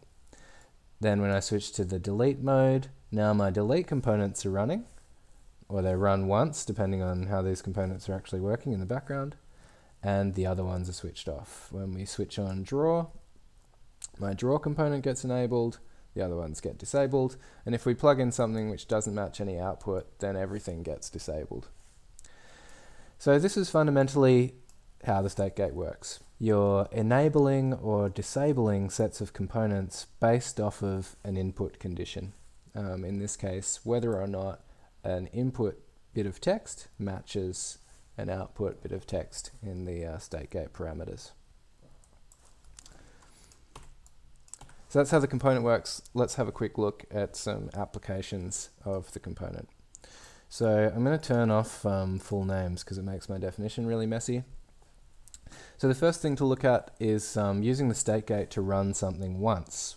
So when we want to, you might not want to run something once in Grasshopper. That might seem a little bit counterintuitive. I mean, by default, how Grasshopper works is it runs things once. It'll step by step go through each one of your components in your definition, run the little bit of code that is inside of that component, output some data, and repeat until there's nothing left to execute. But the difference here is that because what we're doing is we're connecting Grasshopper to an external interface, in this case it's a mobile phone or a HoloLens device, we're always listening to events from that mobile phone, and we want that mobile phone to be able to tell Grasshopper when to run quite a lot of the time. Like maybe when you push on a button, you might want something to happen. You might want to save part of your model, or you might want to delete part of your model, or you might want to like increment 1 in terms of the courses of bricks that you're fabricating. You want to be able to trigger changes in your Grasshopper definition. So to build buttons like that, where you push a button and something happens, this is a really common pattern. So you have literally a Grasshopper button component. That component is usually synchronized, which means that you can change it on your mobile device. And the button just gets plugged straight into a state gate, and the state gate just has one output. So when this button is true, which for just a split second it is when you push on it, you can see as I hold this down, the state gate's outputting green. So when you push the button, that state gate will just update whatever it's connected to once. So here's some examples of how that works. Now often when you're using the state gate to run something once, you're working with Fologram's global variables, and we're going to talk about them in sort of more depth tomorrow. So there'll be a similar tutorial like this tomorrow, but just looking at global variables. For now, it's enough to understand that global variables are a little bit like data recorders, so they store some data inside of a component and let you access it anywhere within your definition. So they're like a data recorder in the sense that they store stuff, but they're different to a data recorder in the sense that you can access their data without necessarily needing to have a kind of a linear flow of information, without needing to necessarily connect something directly up to your global variable, which you're going to see in a second here. So here's a really common use case for global variables, and that's saving objects to a list. So, or for global variables and the state gate, sorry. So let's say that I have a bunch of, or even just a single object in my model. So in this case, it's a sphere that I've synchronized with Fologram. I've made this object interactive, so it's movable. That means I can move it around. And then I have a button over here where whenever I click on this button, what it does is it runs this group of components here, and that group of components gets a list of objects which are stored in a global variable. It gets the current position of my sphere, adds those two lists together, and then updates the value of my objects list. So essentially what this is doing is it's putting the current position of my sphere into that objects list. So let's just see what happens. I'll move this sphere somewhere else. So I've moved it over here. I'm going to hit save. Boom. You'll see those components updated just for a split second, and they saved into this objects list the position of that sphere. So let's try that again. I'm just pretending to move this around in mixed reality, but I'm doing it in Rhino instead. So I've moved my sphere over here. When I hit save, boom, it's going to save that position into my objects list, and now I have two of them stored here in this global variable. So the state gate is just making sure that this only gets run once. And that's pretty important, because otherwise, if I moved this sphere around, normally what would happen with Grasshopper is this is updating, and so this is updating, and so anything connected to it would also update, which means that every time I move my sphere, it would be saving the position of that sphere in this list. And I don't want that to happen. I only want it to save when I push the save button. Okay, so we're controlling this collection of components using this button. A really similar use case is to reset stuff. So here I've got a reset button. It's connected to a state gate, which means that I can turn this set of components on and off. And the only components I have here is just, well, you'll see it in a second, but I'll copy this so you can see what this looks like. Oh, and now it's run. It's just an empty list, so it's nothing, and then that's updating my global variable. So it's essentially resetting this global variable back to nothing. So let's move this around a bit. I'll save those things again. Save. Save. And now when I hit this reset button, these components will get run, boop, and it'll delete those spheres that I'd saved before. Another really common use case is in doing some sort of simple computation. So for instance, let's say I have two different buttons. One of them I want to add something to a list, and the other one is to subtract something from a list. Exactly the same sort of pattern. So I have an add button. Whenever I click on this add button, this group of components here updates.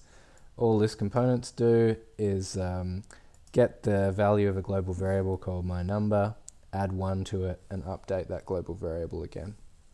Ditto for subtracting. So when I add 1, you can see my number is getting added to, add, add, add. Whenever I hit subtract, subtract, subtract, subtract, my subtracting components are running and removing 1 from that number. So this is sort of a pretty powerful way to start building. Here we're just adding and removing one from a number, but you could imagine that this is useful for making user interfaces. You might be able to step through values or design options whenever you tap on a button. You might be able to use it to gradually increment how much you move an object from one place to another. It's useful for really fine, detailed control of exactly where something is in space. Really, the sky's the limit. So I'm just adding some numbers together here, but you could use that to build something more powerful. Last quick example of using the state gate in a one-shot way with a button is, for instance, maybe you want to save or retrieve the position of your phone when you tap a button. So for instance, you might be creating some animated camera paths, and you're using your phone to simulate where that camera is at any one time. You might make this button. Whenever you click on this button, what it does is it runs a set of components, again exactly the same as all the other examples, which are getting your device position and then saving it to a global variable. Now I don't have my phone connected here, so this is a little bit boring, but when you click on Save Device, these components run and it would save it down here. So it's a good way of getting something once, whereas normally these components here are updating all the time, and you might not necessarily want that in your Grasshopper definition. We got a question. The output data of a state is always a Boolean, right? No, so the state gate doesn't actually output any data at all. The state gate is only turning on and off things which are connected to its outputs. So by default, those outputs are called true and false, but they can be called anything. You can rename them to whatever you like. And how the state gate works is when you have something that's inputted, I forgot to rename these ones, sorry. Draw, edit, delete, bake. So let's say here we've got 4 different strings of text called draw, edit, delete, and bake. If an input matches, if the name of the input matches the name of the output, then these components get turned on. But there isn't any data that is being outputted from this parameter. It's not outputting anything. It's working very differently to any other Grasshopper component. What it does is it's enabling or disabling what is connected to it rather than passing some data to it. Hopefully that helps. Blah, blah, blah, blah, bara. A great name, by the way. All right. Next one. So this one is also very, very common, probably the most common. So it's using a state gate to run one of 2 options. So you're inputting something like a toggle into the state gate. This is used for lots of different things. So for instance, we might have a toggle that toggles between showing a wireframe and showing a mesh, like a solid representation of an object. So I'll try hiding all this stuff so we can actually see what we're looking at. Okay, so I have show wireframe on false, and that means that the components which are being enabled when they're connected to this false output, so this one here, and that one is just rendering the sphere. If this is set to true, then the components which are connected to true are getting enabled. So that's the edges here. Super duper simple. Another common use case is to switch between different input modes. So you might want to build an application where sometimes you use the position of your phone to trigger changes in the model, and other times you might want to use multi-touch gestures to trigger changes in the model. So this is doing the same kind of thing. So we have a toggle which is asking us use device. You would be able to turn this off and on your phone if you synchronize it. When it's set to false, a set of components are being enabled which use the pointer position of your device. When it's set to true, a set of components are being enabled that use the device position to store this global variable. So that's another super common pattern to switch between different input modes. Again, you need global variables here to store that variable to use later on in your definition, and we'll talk about that tomorrow. Another common pattern, while I remember it, is, and somebody asked me this on the forum the other day, is someone asked, can you synchronize timers or data recorders with Fologram? You can't synchronize them in the sense that you have one of these cool little Fologram toggles next to a timer or a data recorder, but you can very easily turn them on and off using a state gate. So let's say, for instance, you have a timer in your definition. Maybe what that timer is doing is, I don't know, it's updating literally like a counter component or something. I think that'll work, will it? I'm not sure. Yep, so that timer is now updating a counter, tick, tick, tick, tick, tick, doing what it's supposed to do. And let's say I want to turn this on and off using my mobile phone. How we would do that is we would group it, and we could just have it connected to a state gate. So this one is use timer. So when use timer is set to true, these components are updating. When it's set to false, they're disabled. So you can see that timer is no longer updating anymore because I've disabled it using a state gate. So that's another really common use case. So it'd be the same with a data recorder or something like that. You could just literally enable or disable that component as you need it using some sort of pattern like this, like a synchronized button or a toggle connected to the state gate, connected to whatever components you want to turn on and off. Okay, getting into some slightly more interesting, exciting examples now. This one is really useful for building more sophisticated applications in Fologram. So let's say you wanted to make a modeling application in Fologram that had several different modes: a draw mode, an edit mode, a delete mode, and a bake mode. Normally it'd be really hard to control the data flow of your parametric model to make sure that those modes weren't just turning into spaghetti, like everything is connected to everything else and your definition runs really, really slowly.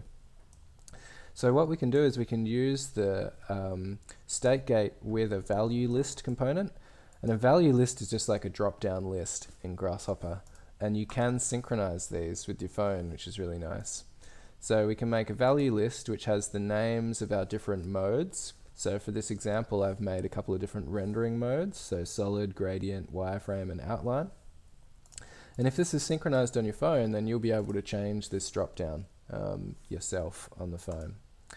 Then this is connected to a state gate, and the state gate outputs, again, they have to match what our inputs are going to be. So we have solid, gradient, wireframe, outline, and then I've just renamed these to be solid, gradient, wireframe, and outline, and then connected those up to 4 different groups of components that render the geometry in those 4 different ways. So solid is simple, that's just syncing the sphere like before.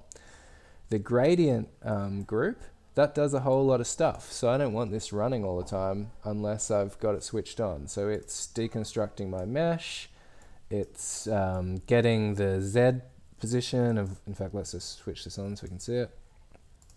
And we'll have to turn on the preview.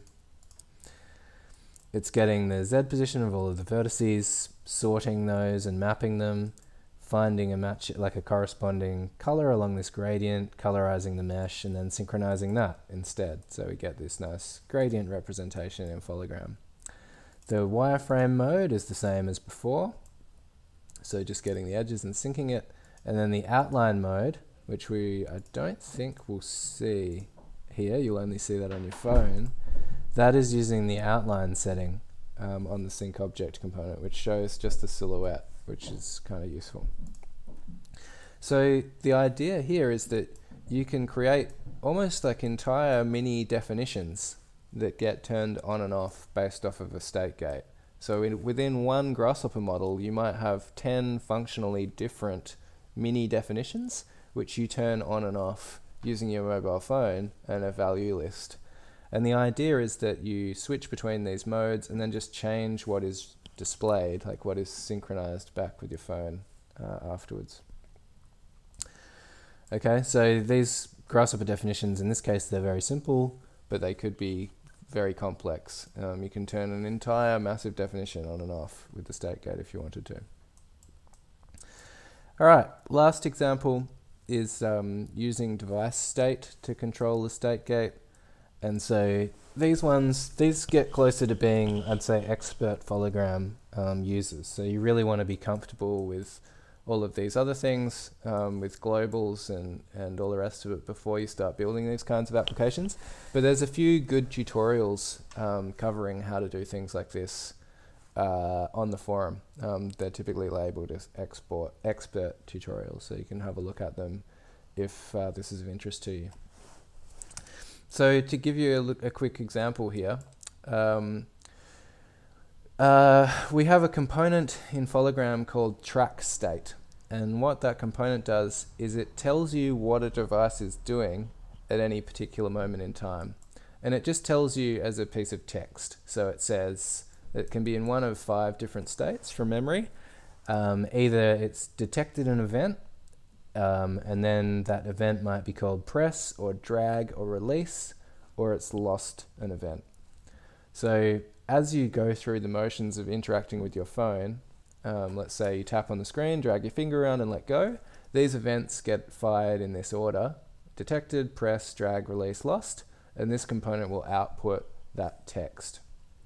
So if you want to do something when a user presses on their phone or on their screen, you can use this pattern here. So you check to see what devices are connected, you track the state of those devices, and then you use a state gate to turn on and off parts of your definition based off of the state that the device is in.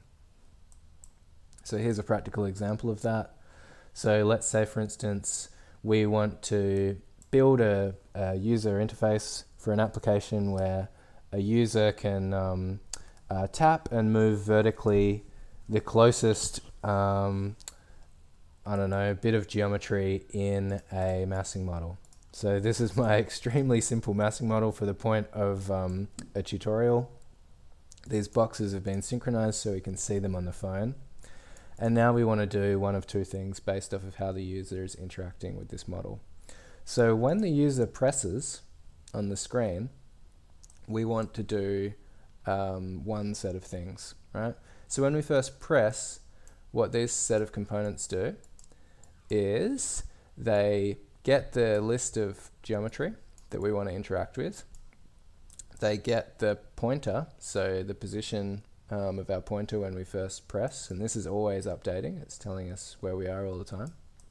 It's finding the closest geometry to our pointer position, and then it's sorting that geometry based off the distance and outputting the closest bit of geometry. So what this is doing is when you press, it just outputs the closest box basically to your press position. And we only want to do that once. You don't want to be doing that necessarily while you're dragging around all the time, both because it'll make your grasshopper definition really slow, running these components all the time, and because you might not necessarily want that behavior. So as you drag, you would be suddenly picking up a different model if it was closer than the one you're currently dragging. So that's not necessarily desirable. We just want this to happen once when we press. And that's because of user behavior. Like typically if you're interacting with something, you'll press near the thing that you want to move. You won't press miles away from the thing that you want to move. Okay, so then while this drag event is firing, these components get updated or turned on, right? So while drag is turned on, what we're doing is we're getting our live pointer position. So this is changing all the time. So this component's always updating, ding, ding, ding, ding, ding, as the component or the pointer changes. We're getting the position when we first started dragging. So this is a global variable, it's storing that position. Finding a vector between the two, turning that just into a Z vector, just for the purposes of demonstration. And then we're moving our closest geometry and resyncing it. So what this definition would do is as we tap somewhere on the screen, it would get the closest box, and then as we dragged, it would move that box snapped to the Z axis. Just as an example of how we might use the state gate. All right, so that's hopefully gives you an overview of these components. They're not intended necessarily as cool working demos by any stretch of the imagination, but rather to try to explain how these different inputs work and the context in which they're used. This definition is on the forum, so you can go find it. I'll try to show it up here. Under state gate examples, So feel free to download that, have a play around with it, and then if you have questions or if you've got ideas for how you might want to use the state gate in the task that we'll give you guys over the next few days, feel free to post them and discuss them here. Another thing that's worth mentioning is a lot of the examples in the examples category on the forum, they also use the state gate. So you can go and find practical examples of how this has been used pretty easily, which might help you with your own projects as well.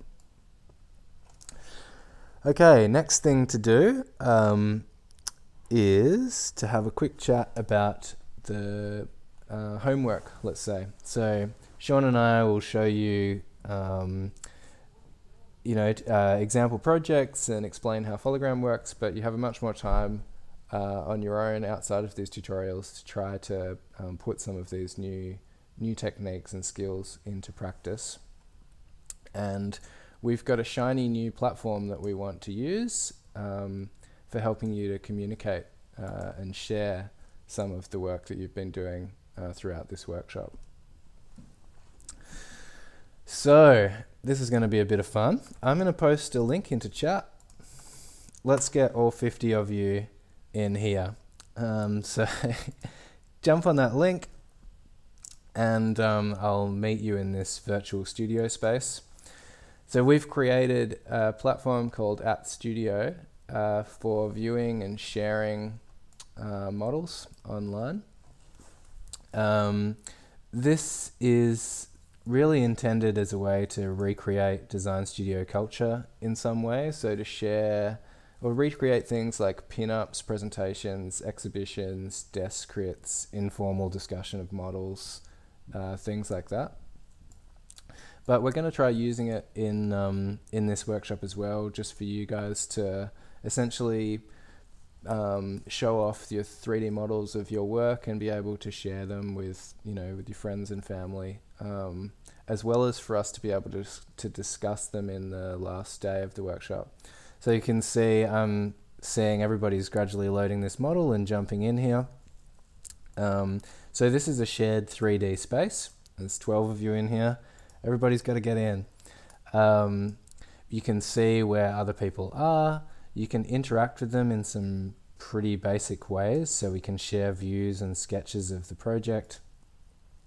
And we can also do some cool stuff like making animations. Now, what I might ask you to do is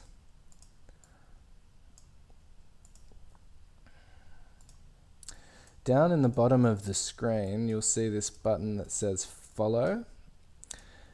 Could you all turn that button on? So just hit follow for me. And when you have follow turned on, that means that whenever somebody shares a view, your camera is automatically going to go ahead and match it. Now, we can do some cool stuff. So I can make some really, really simple animations of this project. So I'm sharing a view that's flying over to one side of this structure or spinning around it. And if you have follow turned on, you'll be seeing this same thing.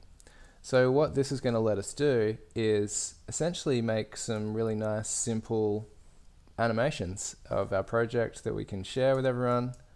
We also have a shared whiteboard that you can all scribble over. So I can see there's 12 of you who've been following me, so you've jumped into this.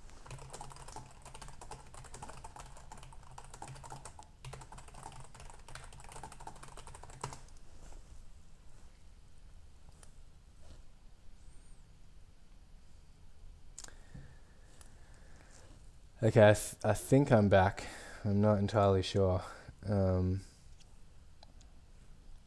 guess we'll find out in a second. But yeah, so this is the platform that we're going to be using to share these models. So what I wanted to do today is first of all show you how we can use @Studio. So how you can publish your own Rhino models to this platform. And then to give you a very kind of a simple and hopefully enjoyable design challenge for you to work on before the next tutorial, or really until the end of the workshop. Okay, so to get AtStudio running, let's go to at.studio/download, and I'll plug this link into the chat as well. And what you want to do is to just click on the download for your platform. So if you're on Windows, download the plugin for Windows. If you're on Mac, get the plugin for Mac.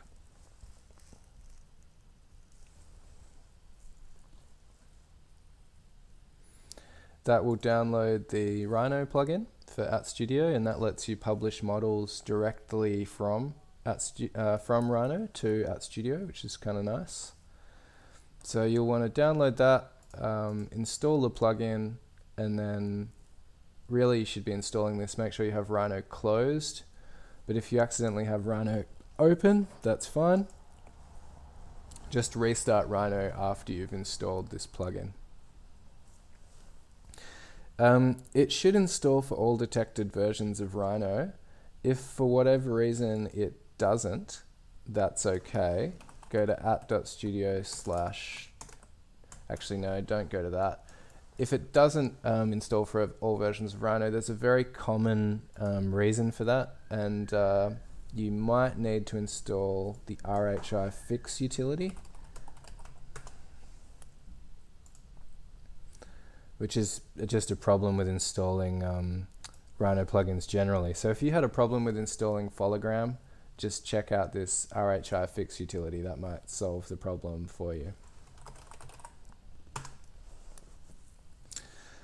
Okay, so once you've got the plugin and it's all installed, ready to roll, let's try publishing something. So I'm going to open the same, yeah, let's use this one.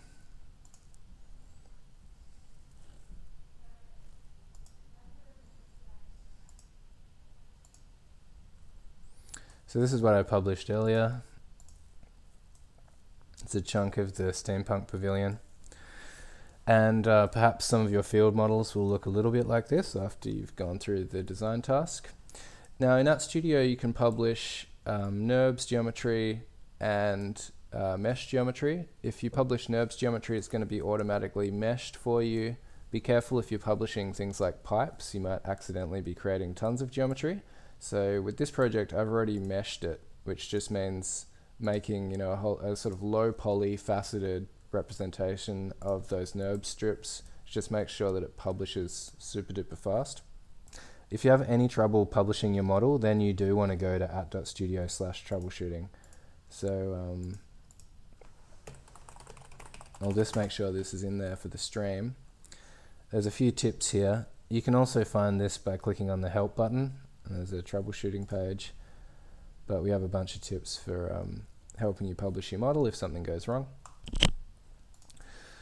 But to publish your model, so we publish meshes, NURBS, curves aren't published. Because we're rendering stuff in the web browser, we're only rendering meshes in the end. So if you have curves that you want to publish, you'll probably want to mesh those first. You can publish images and drawings. So if you use the Rhino picture command, I'm going to try and find a picture. You can place any image in AtStudio, that'll publish fine. Okay, so essentially this is how we can make little like pin-ups and presentations and things like that. And once you're happy with how your project looks, in Rhino you just type in publish. So extremely easy. There it is in a web browser. This is just a preview of the model so far. So we can do a few things with our preview. You can change the background if you want to. You can have a sexy dark background or a, you know, whatever color you want, a crazy background. We can change some sun angles, and if we want to, you know, change the focal length of the camera. Just really, really basic things. And what I would like you all to do is once you've finished your design task, this is just, at the moment we're just seeing a preview, you'll want to share it. So you click on the share button. You can give your model name whatever you want, maybe call it your name, or you can give your project a cool name. And you want to publish it to Digital Futures. So that is going to be the name of the room that we will use. I've got a little note about this on the forum. So Design Task in Art Studio. That's the name that we're going to use there. So you want to publish it to Digital Futures. If you publish it to a different room, it'll just show up somewhere else. So we want to make sure that we're publishing to that one. Don't be shy about publishing multiple models. It's pretty easy to organize them. Someone's asking for the fixed utility. Yep, sure thing. I'll post that in a tick.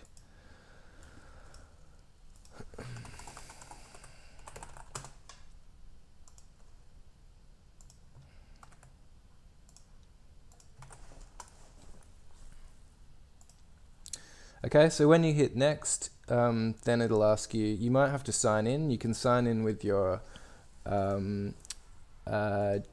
Google or Microsoft accounts, or you can create an account with your email. All that does is just associates you with your model so that you can delete it and edit it later if you want to. So I'm going to go back to this Digital Futures page. I'm not going to save that one.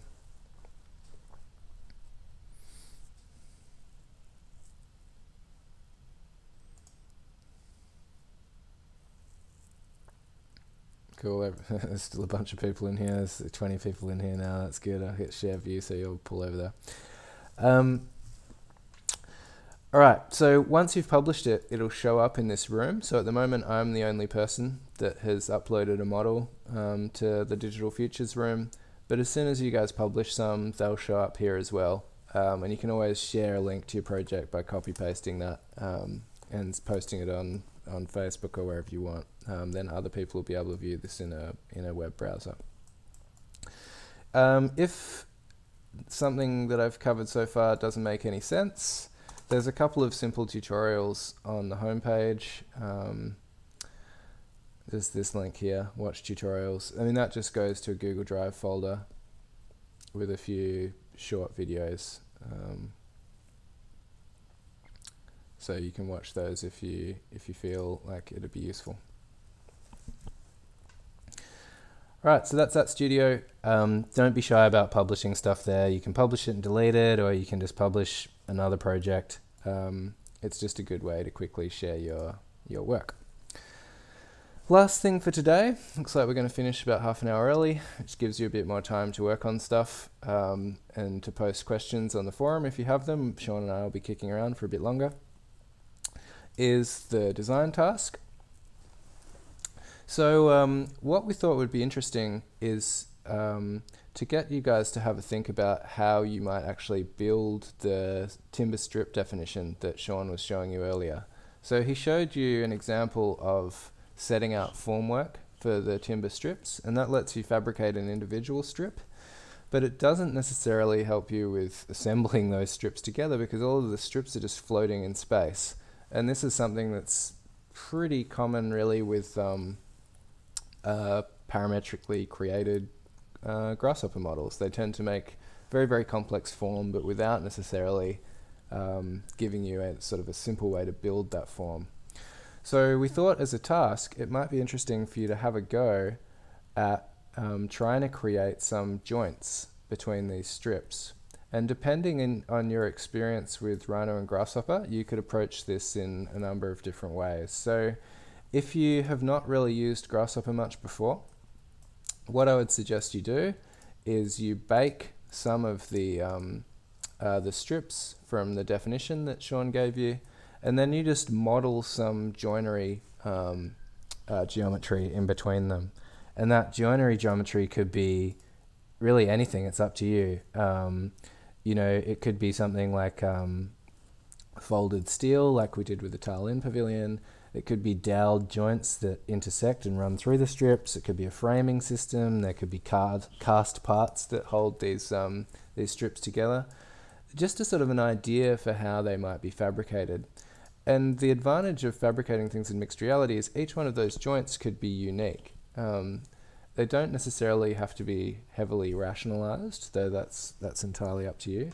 And so as you're modeling something in Rhino, you might want to think about how they're built and how they might, potentially be fabricated using some sort of holographic instructions. If you're so that's if you've never really used Grasshopper at all, you're not confident.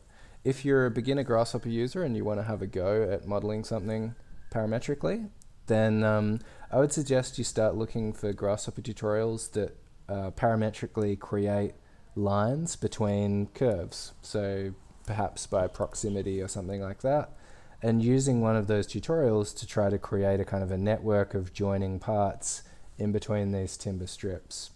You might want to think about exactly what these parts are. Like, are they some sort of bracket geometry? Are they folded bits of steel? Are they doweled joints? What are they? But the main thing is just parametrically generating some connecting geometry. If you're an intermediate Grasshopper user, you might want to think in a little bit more detail about how you could use the specific geometry of this timber strip to inform some sort of fabrication system. So like we did with the Tile-In Pavilion, these brackets, these red things here, they're picking up on the orientation of the timber strip. So they're informing the exact curve of the strip at any one location. You might be able to model something similar, so you might be, getting the surface plane of a strip at 2 points and then using that to create a little connecting component in between the two. That should be something that's possible for intermediate Grasshopper users. That, or you could design something really different to what we did in Tile-In, like maybe you could just design some laser cut plates that fit the strips if you wanted to, though those plates maybe would want to be cut out by hand using a sort of a holographic model in some way. Now, if you think you're an expert Grasshopper user, if you've got a lot of experience working with Grasshopper, then the next bit of the challenge really is to start thinking about how these joints might actually be fabricated. So what are going to be some of the fabrication constraints? If you're doing doweled joints, are you needing to drill through the strip at a particular angle to insert the piece of dowel? Do you need to rationalize the dowel into specific lengths? If you're doing folded joints, what are the limitations of the fold angles? How do you minimize the number of connecting parts? Could you rationalize parts into a sort of a small set of repeating parts for joining these strips together? That's sort of up to you. All of that should be possible to start thinking about if you're an expert Grasshopper user. Now, this obviously goes without saying, you're not actually going to be building anything in this workshop. I mean, unless you have access to a workshop yourself and can fabricate some of these things. And so this is not by any stretch of the imagination a tightly constrained exercise. I think it's just important to think about how you might connect the strips and what might be possible if you're working from holographic instructions rather than having to rationalize everything into flat geometry so that it could be digitally fabricated, for instance. Last tip is there are a ton of examples on the forum that Sean's put together for a load of different ways of building parametric models. A lot of these are design tools, but there are a couple of fabrication tools in here as well. And so it could be a good place to start if you've used Grasshopper a little bit before to work through a few of these Grasshopper examples to try to find some ideas for how this might be built. And then the other great resource, I think, is just going to be the Grasshopper forum. You'll be able to find tons of parametric models which help you to model joinery geometry between these strips. And then your job as a designer over the next couple of days is to just think about, okay, how does this joinery need to be informed by a fabrication process? Right, so that's it for me for today. So because we've got an extra half hour, it's a bit of a luxury. I'd say jump into this task, review the video. Sean and I will be on the forum and can follow up with any questions or ideas that you have there if you want direct feedback or some sort of like contribution from us on what you might do. And the plan is tomorrow the course will work in a pretty similar way, the tutorial. So Sean will go through some examples and I'll talk about globals in a bit more depth. And then on the final day of the workshop, the following day, we'll have half of the session will be a tutorial and half of the session will be an At Studio, and we'll use Zoom on that final day so that we can review and have a chat with you about the work that you've published there. So you've got a couple of days to work on this project. Feel free to post it to At Studio or the forum in the meantime. We're always kind of interested in what you're doing and happy to discuss it.